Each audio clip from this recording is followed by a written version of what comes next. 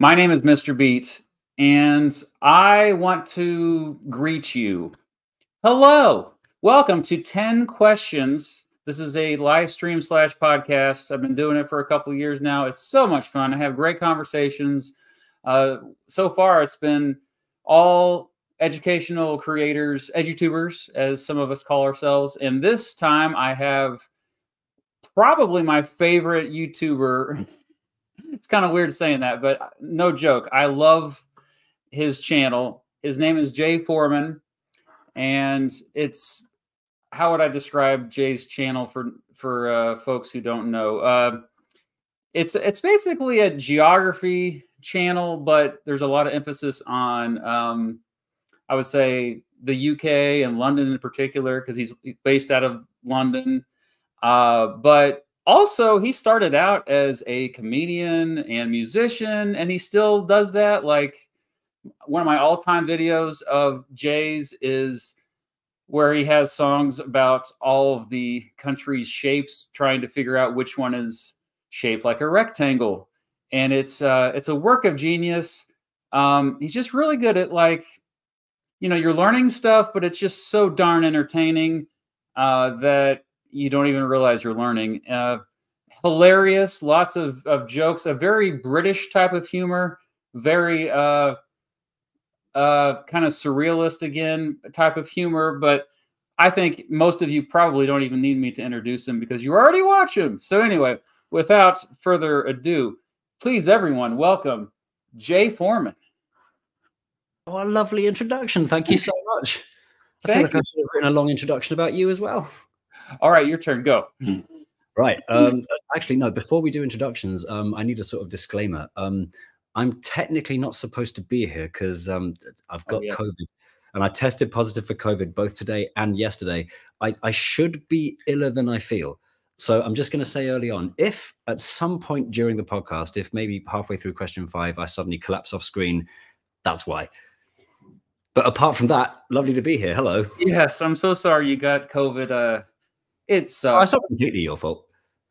I don't. Yeah, I was gonna say we haven't met in person before, so I don't think I gave it to you or anything. And I am taking precautions. I've decided not to be in the same room as you, so that's good. That will help. But yeah, like in addition to my introductions here, because you believe it or not, there's a few folks that maybe don't know about your channel. Like when you have people ask about what you do for a living, what do you tell them?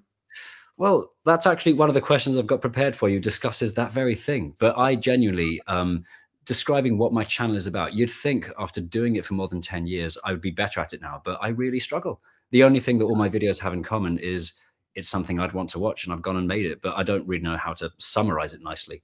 I guess if I was doing this, if I was working for somebody else and I had to write some, a nice buzzy paragraph for it, I'd have nailed it by now. But all I can say is, pretty much exactly how you put it. Geography with an emphasis on London because that's where I live. And it's got a few dregs left over from back when I used to do more stand-up comedy. Yeah.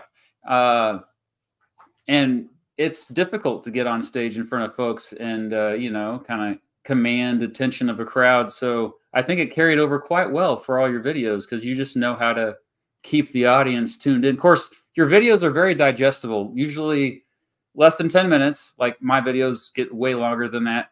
And I often have to go back and watch a second time because there's stuff that I miss because like it's just packed, like subtle things that. I mean, my target audience has always been people who don't have the slightest interest in what I'm talking about. Because if you are interested in the topic, you're going to watch anywhere. Like, the nerds will come. Don't worry about them. The people I'm always way, way more concerned about are people who have never seen my channel before.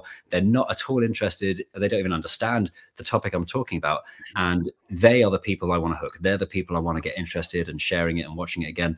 And that's why I try and make sure no videos outstay their welcome. I keep them short and I make sure that there's, it looks different every 5 seconds or so. So if I've been walking for a bit, cut to some graphics, and then after some graphics, cut to me sitting, cut to us standing and so on, just to make sure that, the same way you'd make a kid's show, you got to make sure that they can't get bored because it's easier than ever nowadays to just click another tab or look away and watch something else. But if you just keep things happening and give people a reason to pause and read it more carefully and watch again, then hopefully that's the right way to do it. I think I discovered your videos like 2014-ish. that long ago. And Oh, I wow. think Tom Scott, who I actually met him a few times, and I think you knew him or something, or he brought you up or something. Tom and I knew each other before there was a YouTube, so we were both together at York Wow. University, and we knew each other. We knew each other's stuff, and then we started making videos around the same time. Okay. And what a Well, wicked thing, you know. Tom Scott said goodbye after 10 years. oh man, yeah, that was. He'll be Yeah, back. well, yeah, he's still doing other things, but yeah, I bring that up because like I remember watching your video in 2014, and you were walking towards the camera, you were outside, people were around, out and about, and I was just like, I should do that more. And I got to say, you have inspired me, actually, Tom too, as far as like getting out of my studio, getting out of my basement, really, and just shooting out in the real world, because that's so much fun. It's a lot of work, but Yeah, it is a big fact, you know, it's a lot of effort, yeah, but I think it really is worth it because we call it, when we're planning an episode of either Map Men or Unfinished London, the term we use is fresh air. And you need as much fresh air as possible in the video. Go outside, go on the location. And it's sort of, first of all, it shows that a little bit of effort's been made and it's not just someone in one room. You know, it makes it a lot more fun to watch. yeah, And it's more fun to do as well. I think, you know, it's the reason my stuff looks like it does is because it's trying to look like TV.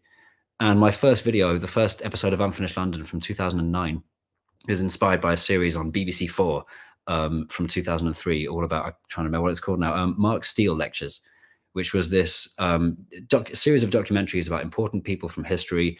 But it was, you know, it was made like comedy sketches, and it was really, really funny, like laugh out loud funny, but none of it untrue. And I thought that was amazing, and that's what I was trying to emulate.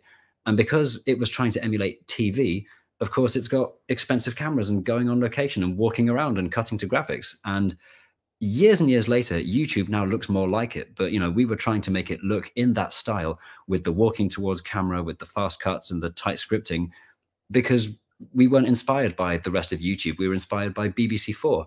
And we try and stick to that now. It's one of the comments I get all the time. People say, your videos, they look so 2014. And that always baffles me, because in my head, 2014 is like 5 minutes ago. So, you know, there's a bunch of whippersnappers out there that have spotted changes on YouTube that I haven't noticed because I'm still trying to look like TV in the 90s, I guess. it's just let's just say the quiet part out loud. I think a lot of YouTubers, they just don't get out much. They just like, it's so much easier just to kind of stay, within your pajama pants. It is tempting. Uh, I'm in my pajamas, by the way, under this. Oh, okay. Well, it's better than nothing. But yeah, like you kind of already started to answer one of my questions, so I guess we should probably get into it. Let's do it. So for the audience, if you have questions, I try to get the super chats when I can, but generally we try to stick around a little bit at the end for questions. So if we don't get to your questions, I'm so sorry. But in general, I can't actually see them on the monitor, but my wife just here is actually able to watch the comments come in on the stream. And, you know, if anything horrible comes in, she can let us know. Yeah. You know, I was doing that. Well, what else would you be doing? My wife does the same thing. Yeah, this is great to have. Also, kind of for like the troublemakers in the chat. Actually, I should make her a mod. Can I do that? Ooh. What's your? Well, while I'm trying to figure that out, maybe she's logged in as me. She's got my phone. Oh no, you don't. Oh, as long as I'll make you a mod. I will make you as a mod. Stefan and Emperor Tiger Star have two questions you can answer first before we jump into it. Stefan, fellow edutuber, Jay, you're a legend. What's your favorite biscuit? Chocolate hobnob. You don't have chocolate hobnobs in Kansas, do you? No, and I don't think I tried it when I was over there. I'm going to try and explain a chocolate hobnob. Imagine a crunchy biscuit, a very, very sweet biscuit, but it's also got a lot of oats in it. It's like a very oaty, sort of porridgey, honey-like biscuit, squished down with a big, thick layer of chocolate on top, and it's nicer than any other biscuit. That's a chocolate hobnob. Okay, then. I will check that out. And then the other question, while we're waiting on me to find you as a mod, Emperor Tiger Star, what's your favorite musician / bands? I mean, I have an answer, but I'm worried it makes me really basic and dull. Does it make me really basic and boring? You're going to say the Beatles, aren't you? Yeah, but the thing is, I mean, I know this is controversial, right?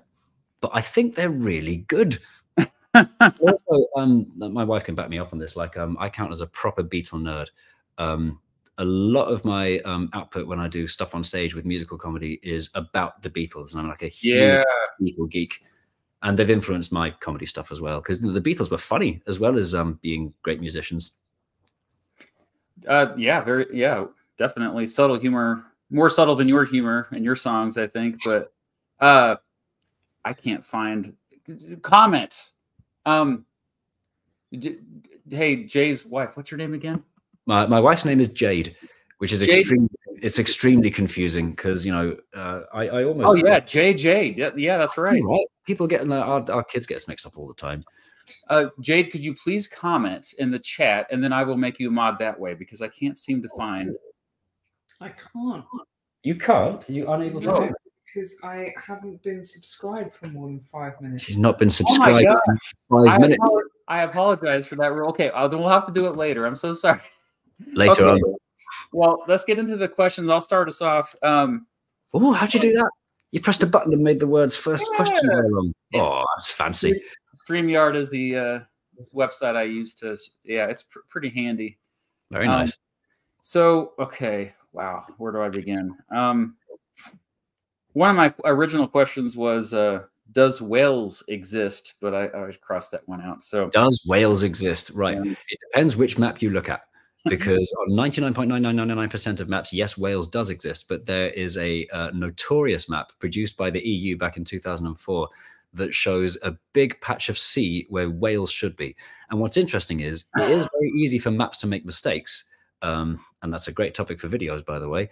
But what was interesting about this one, someone had to put extraordinary effort to draw sea where Wales was, because it's not like they missed the border and made it look like part of England. They made it look wet. They made the coastline look like there was never a Wales.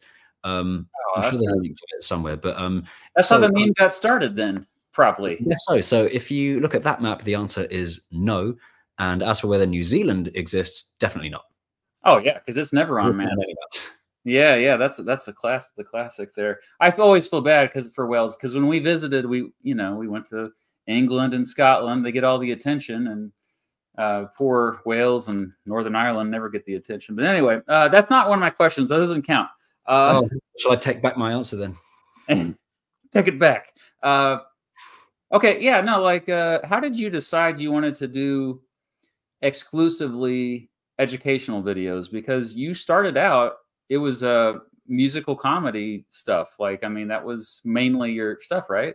Well, I wouldn't have used the word education when I started. The reason that we made our series Unfinished London is because me and my friend Paul, who to this day we still make Unfinished London, the two of us together, we in those days we wanted a career in proper telly. He wanted to do directing and camera work, and I wanted to do writing and possibly presenting. We just wanted to both be involved in that world, and so we made a show reel, and we made this documentary all about the unfinished Northern Line behind Edgware, because we know that story because we live close to there.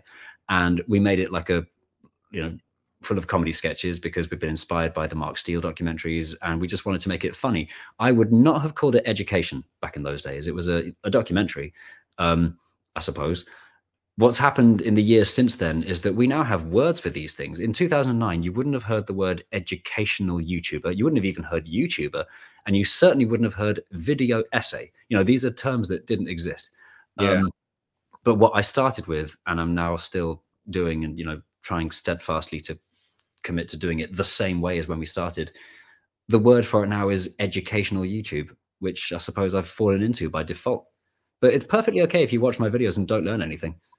I will say also, though, you mentioned this earlier, like your whole goal is to like get somebody who is totally uninterested in the topic. But that's so true, because I was watching one of your videos one time, and my 12-year-old who does not watch my videos, she adamantly hates my content. Like, both my daughters are like, Dad, this is boring. But you commanded her attention when she was just walking in the room. She just stopped and she like watched half the video. I don't even think she realized she was doing it, but like, you were just my target audience, not being interested. That's exactly who I'm trying to get to watch. Well, I was interested in this stuff anyway. Well, also though, it's like, yeah, I mean, it's a very narrow, range of top. I mean, a lot of times you're just talking about London stuff, and I know London's the center of the world and everything. Greenwich Mean Time, whatever. But well, the wonderful thing about YouTube is that if you make something, even if it's disastrously really specific, you'll find an audience for it, and you can go down rabbit holes. Especially nowadays, you can go down rabbit holes of YouTube videos about really alarmingly specific things. And I think that's the way to get big on YouTube now, is to find something that nobody else is doing, rather than find something that anybody could do.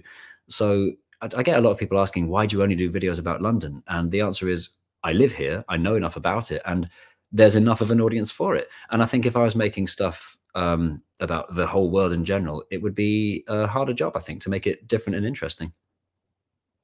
Yeah, definitely. I'm the only one in the entire world who's made a video about every recession and depression in American history. So yeah, I can totally relate to that. Okay, what's your first question? My first question, here we go. I'm going to bring it up. I've got it on my phone here, super professional. My first question is on my notes section, which is temporarily, here it is. Question 1. You and I are both, for enormous want of a better word, YouTubers by profession. Whenever I have to fill in the occupation box for filling in forms, I balk a bit. YouTuber is at best not a proper job, and at worst a slur. Do you feel the same way? What are your thoughts on being the word YouTuber? That's my question. Wow, what context for that question? Yeah, I think it's a tricky thing, because it depends on who's asking you the question, what you do for a living. My parents are just now, all these years later, realizing what I do, because they don't watch YouTube that much, and they only started last year. So if you're above a certain age, you generally just say, I'm a video producer. Actually, some of my grandparents still think I'm a teacher, and I have 2 grandparents still alive. They're both around 90 years old, and I try to explain it to them, and it was just like, that spinny wheel of death on Apple computers. It's like they couldn't comprehend. So I just I'm basically still a teacher, but just on the internet. And they're like, oh, okay, yeah, I know what the internet is. So well, what do your grandparents do for a living? Because maybe you'll have just as hard a time understanding their job. Yeah, many different things. Oh, yes, my grandpa was a milkman. No, he was actually a postal worker for many years. My grandma worked in retail for a little while, but mostly she had 12 kids, so she was home a lot. That was her job. Yeah, she was a mom. But anyway, younger folks, the weird thing too is I live right in the middle of the United States in Kansas, and it's a small state. There's a relatively big city nearby, Kansas City, but I'm pretty sure I'm the only one in my town of 100,000 people that does this. And so it is an isolating thing, because that's also why I like to do this podcast, because gives me an excuse to talk to other people doing the same thing that we can relate. It's like you're my coworker, colleague, so it's a weird thing. Do you, what do you tell folks when they ask you what you do? Or I already asked you that earlier, but I struggle. It depends. I mean, I actually had to fill in a form really recently because my son's birth certificate, and I think I went with comedian. And that might be because comedian garners ever so slightly more respect. It's not a made-up word really, and it's a bit less specific. And I think also because when my eldest was born, I was closer to comedian than YouTuber, so I just wanted to say the same on both of them. Oh wow! But yeah, it is a difficult one, and I wonder if I'm actually being an old-fashioned fuddy-duddy and finding the word YouTube to be a slur, when it could well be that in 100 years' time, people go, YouTuber, yeah, that's a job, that's a proper job. Yeah. I didn't answer that part of the question, but yeah, I think a lot of younger people just think it's. I mean, most younger Americans do want to be a YouTuber when they grow up. Still, the interesting thing is, I have been asked before, what do I want to do in my dotage? What is my career going to look like in 10, 20, 100 years? And this is something that is uncharted territory. We don't yet know what a veteran YouTuber looks like, because YouTube is still very, very new. So exactly what is my career going to look like in 10 years' time? And are the kids, are they still going to want to be YouTubers? Or are they all going to want to be whatever's come along to replace TikTok? It's funny that you mentioned that, because John Green just released a video about that very thing. You know who John Green is? I actually don't. Can I go off and Google and come back? He's an author, but him and his brother Hank, they're the ones who started VidCon. Yeah. And he here's the video. It's called "Being Old on YouTube." That's exactly what the video is about. He just Ooh. a few days ago. Yeah, you recognize those guys? Come I on, do man. now. Yeah, they're kind of a big deal. I better check it out then. But anyway, yeah, that's a weird thing. It's because when I graduated college, the first time I got 3 pieces of paper, lots of debt, but which you don't have to worry about over there as much. But anyway, the first time I got a college degree was 2004, and YouTube did not exist in 2004. Have you frozen, or is this a dramatic pause about the first time you got into college? Have I frozen? Uh-oh. Are you still? Did you freeze or did I freeze? I think I'm frozen right now. Let's see what that looks like. What? Can you hear me okay? I can hear you, but what about the boys and girls watching at home? Let's see here. Last I heard, you said when I was in college, and then you there was a dramatic pause. Oh, the good news is they can see us just fine. So it's just you on your end, apparently. Uh-oh. Well, you did that video about those big cables under the ocean, the internet cables. So maybe those are messing up right now. Oh yeah, they're being eaten by sharks as we speak. Do you want to log out and log back in? See if that helps. Is it frozen still? It seems to be working. My wife says it's working. Okay. Okay. It's just frozen on your computer. Is it? Oh, it's not. Okay. Seems fine to me. Oh, okay. All right. I thought it still was. Sorry. Oh no. What I meant was earlier you did freeze, but for a little bit, and now everything's fine. Okay. This is what the people came to see. Would you like my second question, or is it your second question? No, I'm kidding. I'm not really frozen. Sorry. Okay, my second question. So what inspires you to write songs? And do you miss it? Like, because I used to love doing live comedy and writing songs. It was a completely different career. I often find it strange that I do these two things because they've got very little to do with each other. And I think a lot of people that follow me for one half of my career know nothing about or are surprised by the other half. What I like about live performing is you get the instant feedback. You can do a joke and you get a laugh in the room, and that's a wonderful thing that you don't get on YouTube. Like, you have to wait such a long time for a payoff on YouTube. When you make a joke, it might take months between when you come up with it or say it on camera and then you hear it back. But on the other hand, what I do love about YouTube as opposed to performing on stage is that you can do it again, and you can do take after take, and you can edit it, and you can hone it down, and you can do jokes with precision timing that you can't really do on stage with a guitar in front of a few people.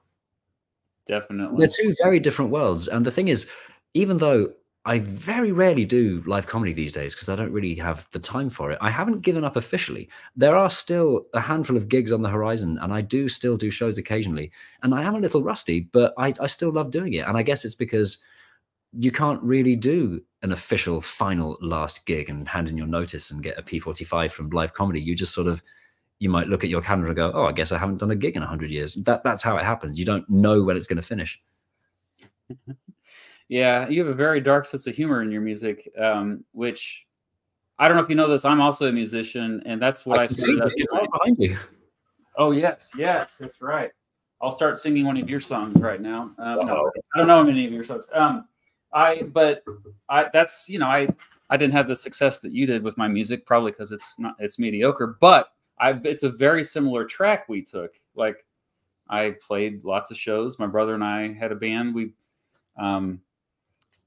It's sometimes you have audiences that are kind of vicious. I've had some very vicious ones because I don't know if you know, but a lot of the gigs that I did in the last 5 years or so have been for kids. That's so rough. What happened is I did a show at the Edinburgh Fringe some years ago. It was a show for adults, but it happened to be in a venue that was normally used for kids shows. It was in this like big inflatable igloo in the Pleasance Courtyard, and loads of parents came along to the show and said, do you realize that all you have to do is take the swearing out of your songs and you might actually have a really good kids show? And I thought about it, and I thought, actually, that's not a bad idea. And I came back to the Edinburgh Fringe the next year at the same venue, but at an earlier time slot, with a show for kids called Jay Foreman's Disgusting Songs for Revolting Children. That was very similar to the show the year before, with just a couple of extra songs thrown in, the swearing taken out. And that show sold out its run. And I took that show on a UK tour and I turned into a kids comedian, which on the one hand is great fun. And, you know, you get an audience that will stay with you for longer. But on the other hand, some of the worst gigs I've ever done have been with an audience full of children, because there have been shows where it's not so much being the entertainment as being a babysitter. Oh. You know, it takes one kid to throw something and then that's the room gone. I miss the grown-up gigs more, I think. I did love doing the kids gigs, but I think the gigs that I enjoyed the most were when it was a proper comedy night, when I was doing just, you know, 20 minutes of my best material and there'd be some other great comedians there. Yeah, they were loads of fun, those gigs. I'm sure it paid better with the kids shows though, right? Well, you sell more merchandise at kids shows. Yeah. You flog CDs into parents. We made a children's album because it was a similar situation. It's like, because I had songs about tomatoes and flossing, and they're like, why don't you just like make children's songs? I'm like, okay. And did you have a song about tomatoes and flossing? Well, my daughters helped me make it, so that was kind of the whole fun of it. Was they were singing background vocals and they actually helped write the songs. And so, is this two different songs? One about tomatoes, one about flossing, or a song about tomatoes and flossing in one song? Oh, you say tomatoes. That's weird. Yeah, no, they're two separate songs. I have one song about how I don't like tomatoes. It's called "Here's What I Have to Say About Tomatoes," and the only lyrics basically are, I don't like tomatoes. I'd rather eat potatoes or maybe some Gardettos. That's all the lyrics. I'm not a big lyrics guy like you are. Yeah. So anyway, I just think it's weird because I didn't realize until much later on. I've been watching your videos for a few years, and then I was like, oh, wait, he's a musician? He's a comedian? I didn't even know, like you were saying. And so I went back. I mean, I was encouraged when I went to, so here in London, we have, actually, I don't even know if it's still there, but near King's Cross, there's like the YouTube creator space, and they occasionally have events on, and we go down. There's other YouTubers there, other creators, and, you know, they give you advice. And one of the things I was told a good few years ago was make sure your channel is one thing. Like, you know, if you've got some clips from your live shows where you're doing live comedy, and you've also got your documentaries about infrastructure, stick to one and not both, because people will get confused and they won't come back. I'm not sure entirely how true that is, but I followed their advice and I stopped uploading videos from my live shows. So I think a lot of people, if they subscribe to me in the last 7 years or so, that they'll have no idea that I did the live stuff, because it's buried right at the back and it doesn't get recommended because it's not the same people watching and it's not about the same thing. But it's pretty successful. Like, you have songs that have millions of views. I mean, it's actually, so what happened was many years ago, and I didn't have many subscribers at all back then. I think I had fewer than 1,000 subscribers when this happened. I uploaded a clip from a live show of me doing my singing one syllable delay trick at a live show. Oh yeah, that's so that video did. I thought I was really happy with it. It got 30,000 views. I was very happy with that. And then one day, someone sent me a message on Twitter, as it was then known, and they go, "What happened to your syllables trick video? It's gone."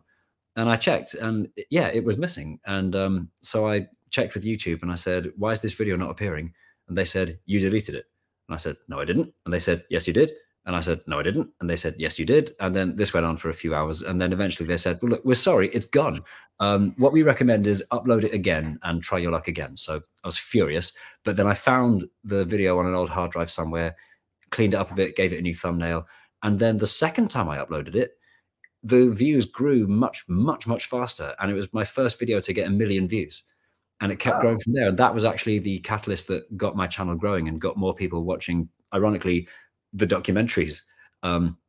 So when I went to, for the first time, when I went to the YouTube creator space, and I said to them, did you do that as a favor for me? And they said, "No, absolutely not. Like, we can't do that. That's not a thing. You just got lucky. You just, you know, the algorithm was happy with you on that day, and be grateful." Yeah, no. I've talked to some of those folks at YouTube, that the algorithm, the search and discovery team. Yeah. And I was trying to like get answers, and they're like, basically they don't even know, like, you know, that they program it all, and then they just like, okay, we'll see what happens. It is scary how well the algorithm knows you. You know, like, you'll watch one video, you've decided, like, especially because if I'm making a new video about a new topic that I've not previously been interested in, you'll watch one and then it'll serve up thousands of others that are down a rabbit hole you didn't know you wanted to go down. It knows you better than you know yourself. It's scary.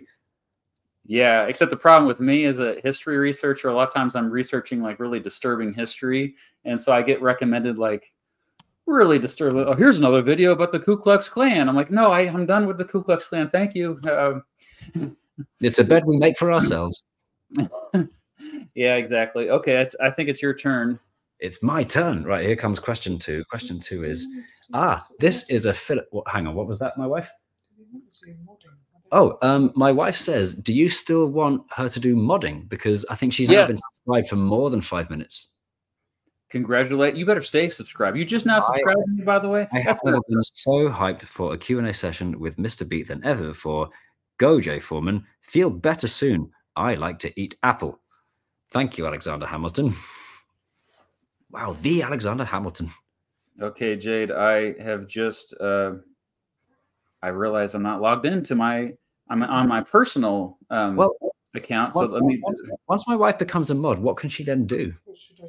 What should you do? You're just gonna she has the power to execute people on the street. No, wow.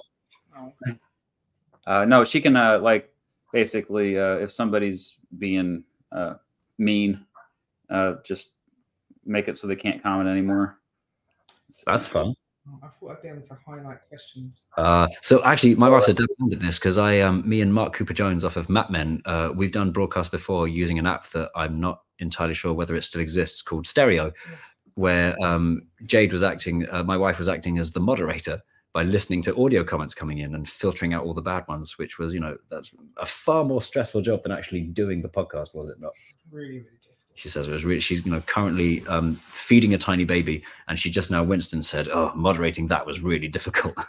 Oh no, don't worry about it. We got other people there. I just, All right. Well, are you ready for my question 2? Absolutely. My question 2 is a philosophical one, and it's this. I've invented a teleport machine. Here's how it works. It scans you and produces an absolutely perfect replica of you on the other side of the room or planet. This replica is accurate to the last molecule and is totally indistinguishable from the original, even to the user. It has exactly the same thoughts and feelings and memories. At the same time, the original version of you is instantly and painlessly destroyed. My question is, are you willing to step in my machine?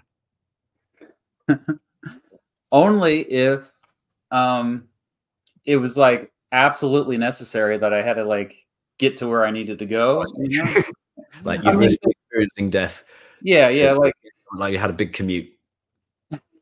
That's fair. Yeah, like if I need to be in New Zealand, for example, even though it doesn't exist, totally. I would like right away, because I needed an organ transplant or something. But otherwise, I've actually thought about this question before, and I think a lot of people have, because I came up with this question ages ago, and I can't remember where I asked it before, but I found out since then that this is the plot of a film called The Prestige. Like, it has been done before, but I always find this discussion really interesting, and you find out a lot about how people think from how they answer this question. Oh, wow. Yeah. Well, I guess I lean towards no, though, unless there was, it's always like, it's the same thing, like, would you go to the moon or go to Mars? And I'm just like, I just really love where I'm at right now. I'm happy with my life. And, like it took a lot for me to go to the UK, actually. That was my first time in Europe. And I was just like, I guess the difference is going to the UK means being on a flight for about 8 hours, and going to Mars means, let's see, how long does it take nowadays to get to Mars? Depends on how 6 to 9 months, I think, is what I read one time. That's all right. 9 months. Yeah, I feel like I've not seen anybody in 9 months anyway since I've had that kid. But it depends if there's anything worth seeing on Mars.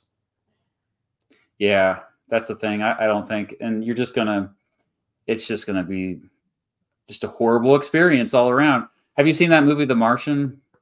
No, Matt Damon. No, but I have seen Marvin the Martian from the Warner Brothers cartoons. Oh, yeah. Everything I know about Mars is from those. I assume it's fully accurate. Yeah, it's totally. Anyway, that's probably not a philosophical answer that most people wanted, but It's an honest answer. No, unless I'm in a hurry. I'm getting a scam call right now. Should I answer it? Yeah, do it. Okay. Hello? Hello? Hi. Oh, it's a robot. Yeah. Oh, I what a was, world. Robots are phoning us now. yeah. All right. So, sorry about that. We're on to the third question. That was a good segue for third question, which is About scams? uh, let's see. Oh man, there's no good train. I'm always trying to make it so there's a good segue. Let's see. Well, hang on. Ask me the question first, and then we'll work out a great segue. What was the last thing we just said before? There was a scam call. Robocall, scam call. Okay, so we've got to come out of robot calls into whatever you've got next. Here we go. How do you feel about the leeches who steal your creative works? And the reason why I said this, I've seen your stuff like on TikTok, and I'm like, I'm pretty sure Jay doesn't know his stuff's there. So yeah, we've been talking about this the last couple of days. I'm not happy about it being there because arguably you could be scrolling through TikTok and find enough stuff that's taken from my YouTube videos to watch basically entire videos and then decide not to watch it again later. So arguably these people pretending to be me are, you know, stealing from me. There's a few ways I could go about it. I can either like contact TikTok and go through the proper process where, you know, you ask them to remove it for copyright reasons, but I'm told that takes a long time. So it might be more fun if I just start my own, finally get around to starting my own official TikTok channel and then ripping them off. Because that's surely fair game, isn't it? Like, imagine what their response would be. Hey, I put effort into that, and you, oh. Yeah. Clever. I like it. The other fun thing I could do is sort of like, you know, get a pile-on and ask everyone on who already follows me on YouTube and Twitter to say, hey, can you please spam this account that's not me and give them a hard time? Don't do that, though, because I haven't decided yet whether that's the right thing to do. But that would be more fun. Oh, the long-term answer is, yeah, I really do need to get on with getting on TikTok. I think every video series from now on ideally should have some of it on YouTube, some of it on TikTok, some of it in podcast form, basically just spread myself around all the platforms so that this sort of thing can't happen again. It's my own fault for not signing up to TikTok years ago when all the kids were doing it. Yeah. So you don't have an official TikTok, do you? I think I signed up. I think I logged in once and I have an account. Apparently. Apparently you do. I do. My name is J Foreman 4. That one is the real me. jforeman.fans, the one that has many thousands of followers, is not the real me. So please give them a hard time on my behalf. Oh, apparently there are more, but that's the main offender apparently, and they're doing a worryingly professional job of taking my videos and making them square and putting subtitles in. Some of them, by the way, have been spelt wrong, which makes me furious because I would hope that people that watch my videos would know that I would never let that happen. But yeah, short answer, I got to get that sorted.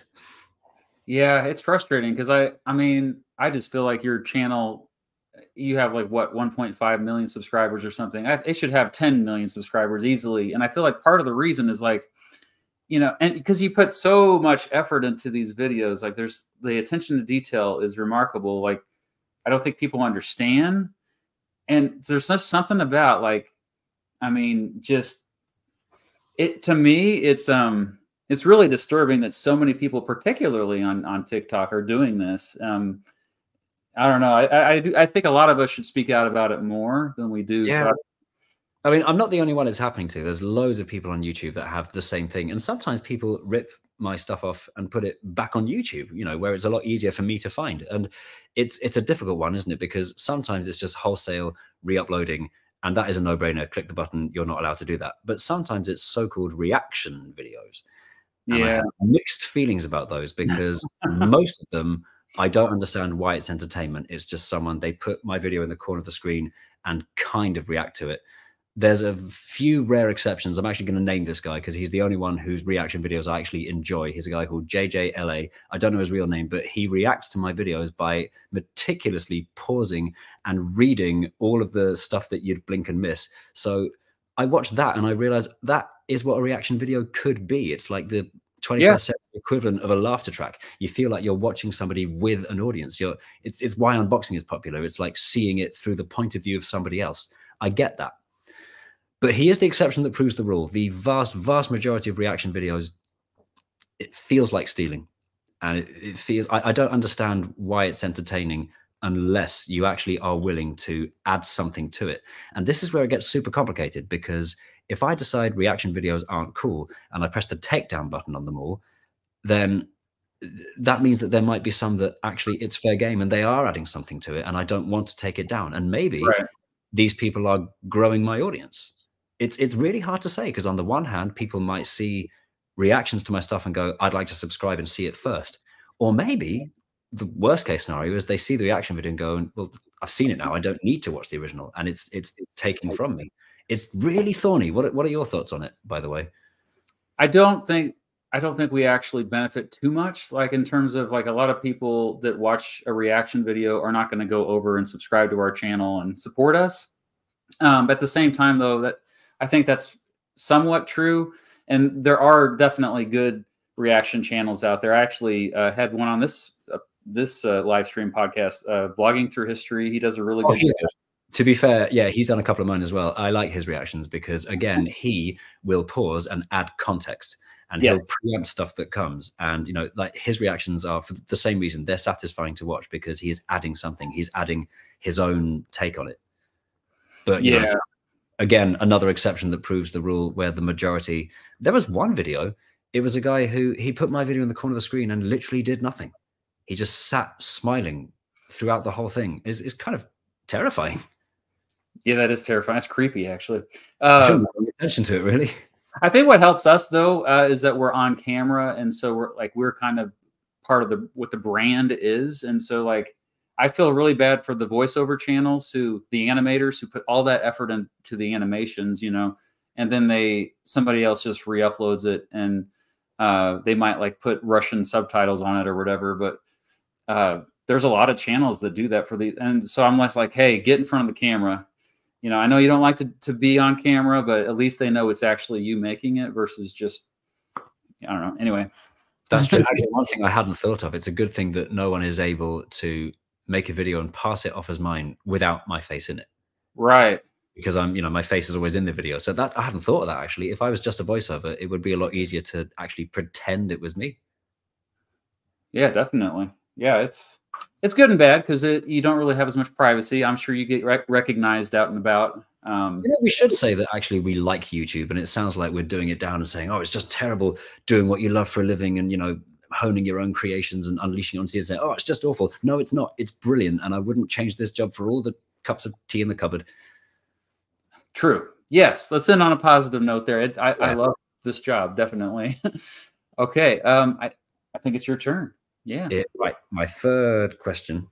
It's exciting for me too, because I wrote these questions a long time ago and I can't remember what they are. Oh, nice. Would you rather never hear any new music again or only hear new music from now on? So the scenario is the wizard's come down and he's going to zap your brain, and you either from this moment on have to forget all music you've ever heard before, but you're allowed to listen to as many new pieces of music for the rest of your life until you die as you like. Or the opposite.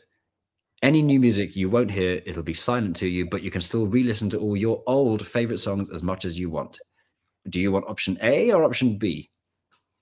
Such a good question. These are these big philosophical questions. I lean towards the old songs because nothing is as powerful. Well, few things are as powerful as nostalgia. Mm-hmm. And when it comes to listening to new music, the reason why especially older people, like people our age and older, they don't generally go out and discover new music. If they do, it's often stuff that's been spoon-fed to them endlessly. It's because, yeah, you already have like this backlog of stuff in your head that's like, that's enough. You don't need to like, I own 35,000 songs on my hard drive, like my personal collection of MP3s. Oh, wow. I haven't listened to all of that. Yeah, I'm a big music fan, but there's just only so much music you can listen to. And also like, a lot of new music is, let's just just be honest, it's reductive. It's not necessarily like, it's just like, I mean, some of my favorite bands, actually, I love them a lot. Actually, my favorite band of all time is Radiohead. When we were in Oxford, I drug my entire family to the place where they played their first gig.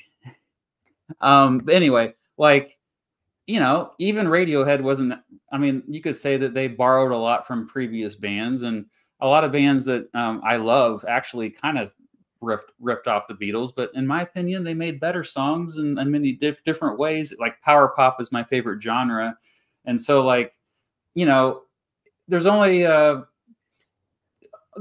so much you can do to experiment with music, and I feel like, yeah, if you have everything there's been so much music released already. It doesn't even feel like we can create any new genres anymore. Does it seem like we can? Or I think we're done. Like there's experimental noise is like the. Well, no, I don't think that's true. I mean, I definitely agree with you that I would much rather hear the songs I'm already familiar with because I'm over 14. You know, if you're younger and you love nothing more than discovering new music and you want to be able to hear new things as you get older, then fair enough. But I think at a very young age, people tick over to option B, which is that, like you said, no, we've heard enough. 35,000 on a hard drive is about enough to be going on with. And it's these days way more often that I hear a song on the radio and I go, oh, I love this song. Way more often that happens than I hear a brand new song and go, ooh, I like this new thing. That does still happen and I would miss it, but I'd miss my beloved Beatles and Radiohead even more. A lot of the reasons why we like music is because we've heard these songs several times. Most songs, when we hear them the first time, we don't automatically fall in love with them. It's not love at first listen, you know? Yeah. So that's another great questions. Man, I was downhill from here. All right. All right. So I did say I had a question about your significant other, but also like that's something I noticed. Go take the camera towards my significant other. Are they still there, Jade? Decent? Yeah. So, Okay, hang on. Show the elbow? Oh, okay. Well, no, like one's out, but you won't see it. One of them's out, but you won't see it. Oh, yeah, I want to get the privacy of. Oh, so that's my wife and my baby. This is actually really exciting. I didn't know I was going to get to meet all of you. So nice. Do you know what? Because of the angle of the camera, it looks like she's really small, but she's just really far away. But there you go. Whenever we take photos, Jay always like gets behind me, and I look gigantic. It's horrible. Really annoying. So would you rather hang on? If I go like this, you're like a pet on my shoulder. However you want to do it. I think people understand. Although I have a really big nose. So anyway, so my question is, my wife, my significant other, she helps film my videos. She does mostly the business side of things, but we're a team, a partnership. And I just want to like get more, because it says like you're DOP in all the descriptions. Like you're the. Yeah. I want to see like what your role is, and like I kind of want a peek behind the scenes as far as how you help out. DOP for me. In the older videos, you're DOP. In the new ones, you're director. It wasn't DOP. Well, you've been DOP and you've been director. You've also, because the thing is, not DOP. I'm pretty sure. No, that's Paul. It depends. Well, it depends on the video, because I mean, I've been doing this for a long time now. I've actually been doing videos since before I met my now wife, so she's not in all of them, but you've done directing, you've done DOPing, you've done prop making, which you're very good at. Because Jade, I don't know if you know, but she works in proper television, and before that worked as a stage manager in proper theatre in the West End. So she's got all these skills from the real world outside the internet that she can bring to videos. And it's often you telling me that a prop looks terrible and I can do much better than that, or lighting looks terrible. Sometimes you even change my hair. But yeah. Mark gets really annoyed with me when we're filming because I spend quite a bit of time getting annoyed with Jay's hair. And Mark's like, you never pay my hair that much attention. I do. It's just that Mark's hair always looks quite good. Yeah. Also, Jade is a great sounding board. If I'm writing a script and it's about a very, very geeky topic and it's a bit too nerdy and specific, Jade can sort of put the brakes on and say, no one's going to know what that means. That's not funny. Or, you know. Jay, you're being very nice, actually. I was a naughty child and I didn't really go to school. So Jay will use me as a sounding board to know if I don't know about something, he then works out that he needs to explain it better for the people who didn't go to school. I mean, you know, that, hey, it's not, it just means you're not a dork. That's what it means. Like that's the thing. Like Shannon will say, Mrs. Beach, she'll say, you know, like, I feel so dumb when you're like with your history YouTuber friends. And I'm just like, no, that means you're normal.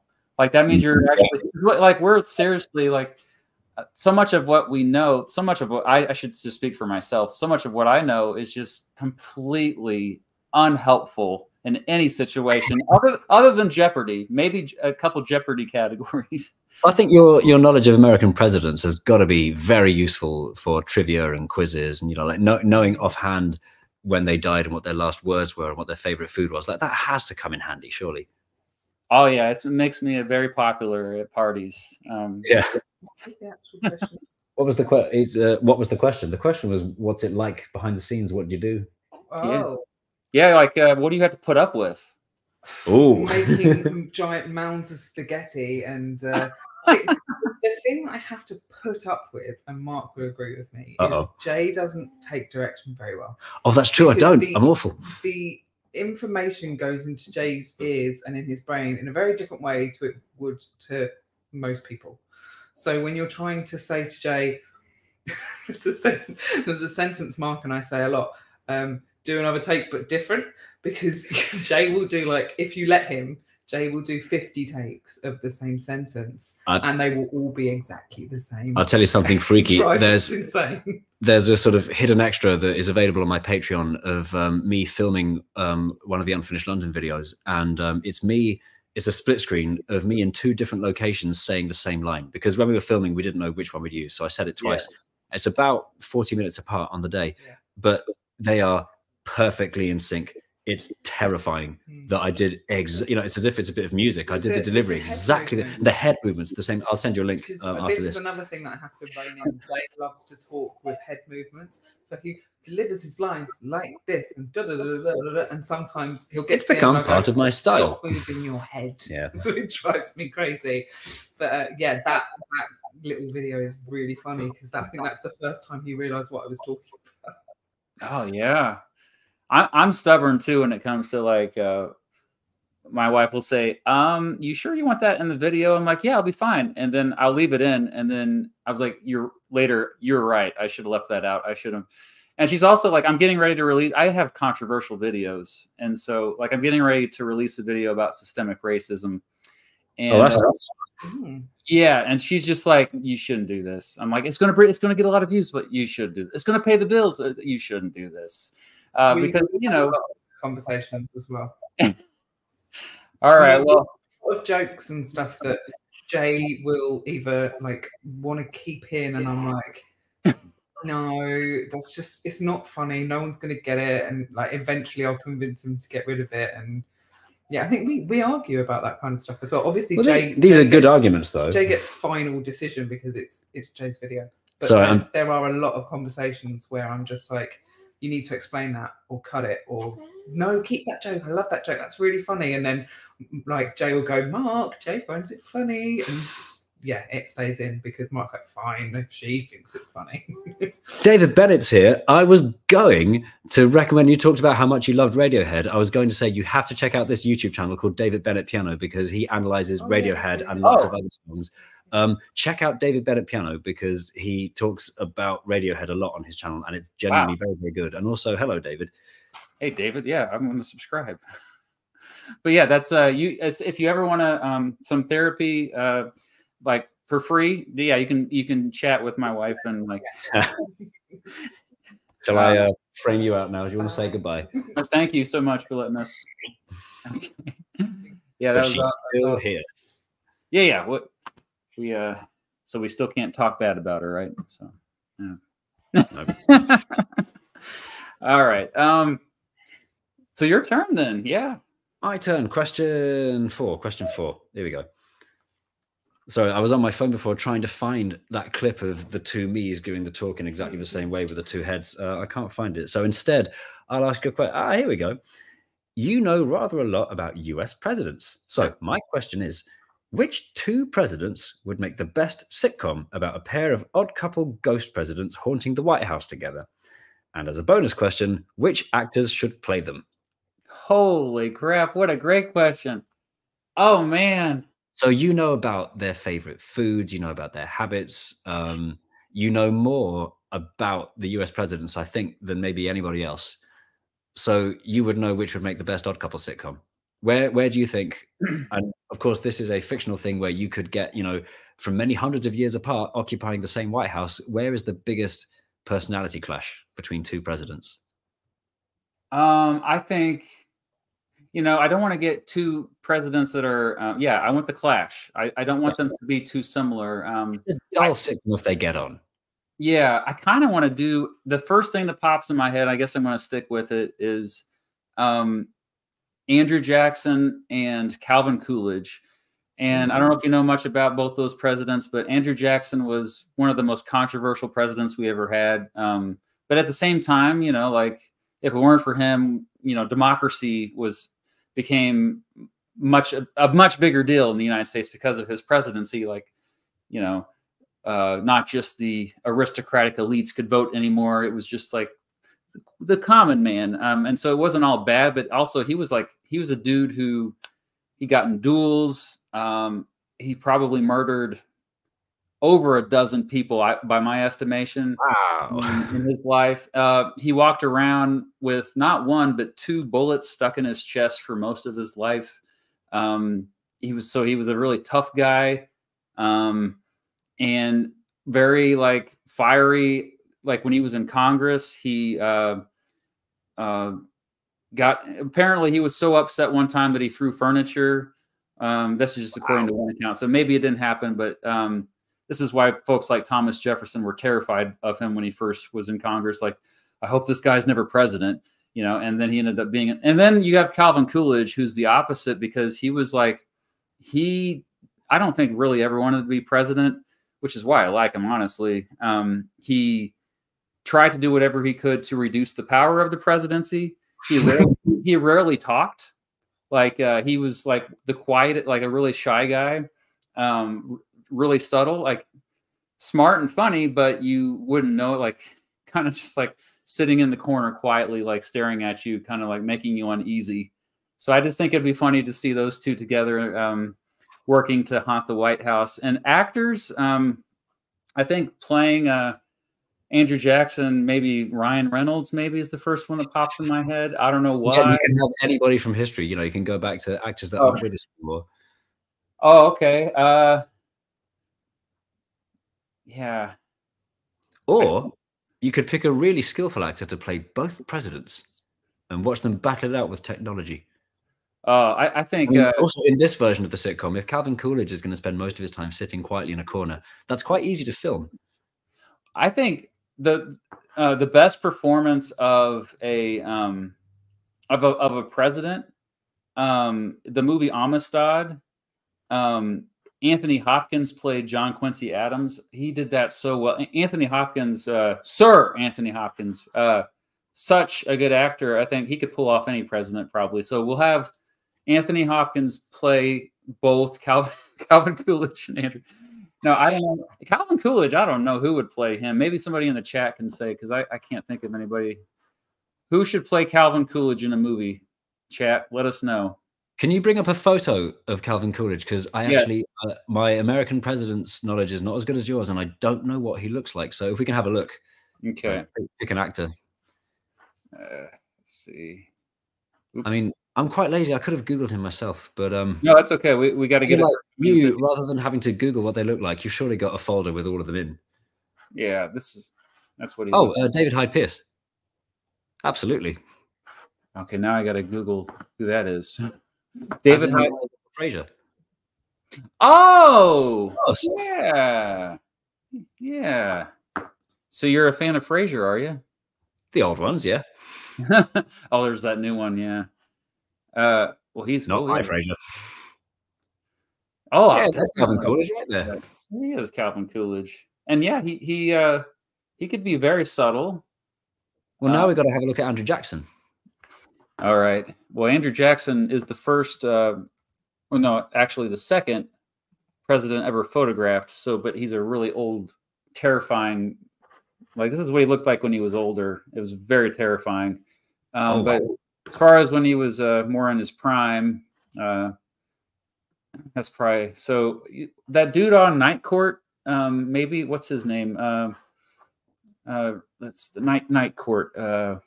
Let's see. They did a reboot of the show Night Court, which was on when I was a kid. What's his name? My first thought when I look at this guy is he could be played by Anton Dubek, the judge on Strictly Come Dancing.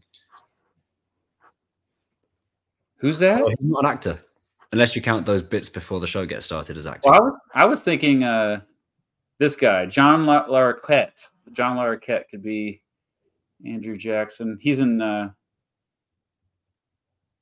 course, his personality is probably nothing like him. I don't know. Anyway, what a question. I can't wait to see what what is the chat saying? Peter, who's that? Just have Jim Carrey play all of them. Yeah, that's a good idea. Oh, yeah, yeah. Yeah. All right. Anyway, I think we don't. I just realized we've already been going for an hour, so we've got to pick up the pace. Get to the point. Don't want to take too much of your time. I know it's later there. What's your bedtime normally? Oh, you don't sleep because you have. Well, no, we try and go upstairs to bed whenever this little boy lets us. It's not to do with that. It's normally we're in bed by now, but yeah, that's the other. Bath after putting his brother to bed. Yeah, do you know the thing? Bringing up two babies at once is like, you know, we're doing an okay job of keeping our sons alive. They're all right, but nothing else is getting done, including washing up all YouTube videos. So I'll have to wait and see what comes next on my channel or my son's development. One will have to come first. Which will it be? Oh, why not combine them? It's all good. I have put my son in my video before. I did a sponsor video ages ago where it's just me holding a baby and just staring down the lens and apologizing for not doing a good advert. And that was my real son in the video.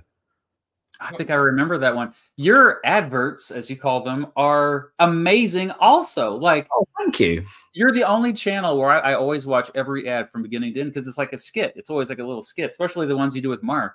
Well, I feel the way I think about it is like the adverts, everybody watching knows that we're saying these words under duress. And there is, in my opinion, there's no point trying to segue from the content people came for to the advert. I think it's much fairer and much more fun for the screen to go black and then the advert starts and the two are entirely unrelated. And then, of course, the only way I can satisfy the client and make sure that people do watch the ads is by making them good, by making them funny, and by making them the sort of thing that you're just as likely to share and enjoy as the rest of the video. And, you know, it's getting harder and harder once we've, you know, used up a lot of our ideas, and especially when, you know, you've done the same brand 12 times. But they are a fun challenge, and they're often a lot more loose than the rest of the video, because the videos themselves, they can take years to write, prepare, and edit and film. And then the adverts, we normally just give ourselves a few weeks. So it's more rushed, and I think it shows. And but that's what makes it so much fun. Oh man, yeah. Well, I do agree with you. It really takes, because, you know, I think us YouTubers should view our videos as art. I mean, what you do is art, and it does take away from the art form when you just have a really icky segue into like trying to is the word, yeah, tricking people to stick around. So you're like, oh, and yeah, I always have a separation as well. I like people know, okay, now this is the sponsored part and has nothing to do with the other part of the video. So don't even. Okay, well, I brought up Mark, so I should probably bring up that question about him. How did you begin working with Mark Cooper Jones? Well, so Mark Cooper Jones and I met at the Edinburgh Festival and on the London comedy circuit doing comedy together, because he and I, when we met, were both doing stand-up. He was in a sketch group that I really liked called Wit Tank, which is a 3-piece sketch group. Really, really, really funny stuff.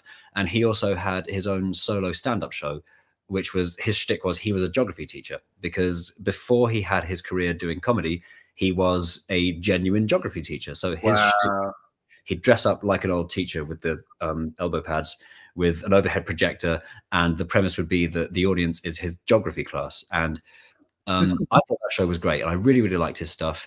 He was aware of my stuff, and then he and I realized at one point that maybe we should team up and do something, because we had this shared love of geography and maps, and we had this background in comedy. So we had a meeting and we discussed, well, what should it be? Should we do a joint show at the Edinburgh Fringe, a one-off live show, or what about a YouTube video? Okay, we could do something on YouTube. And that became Map Men.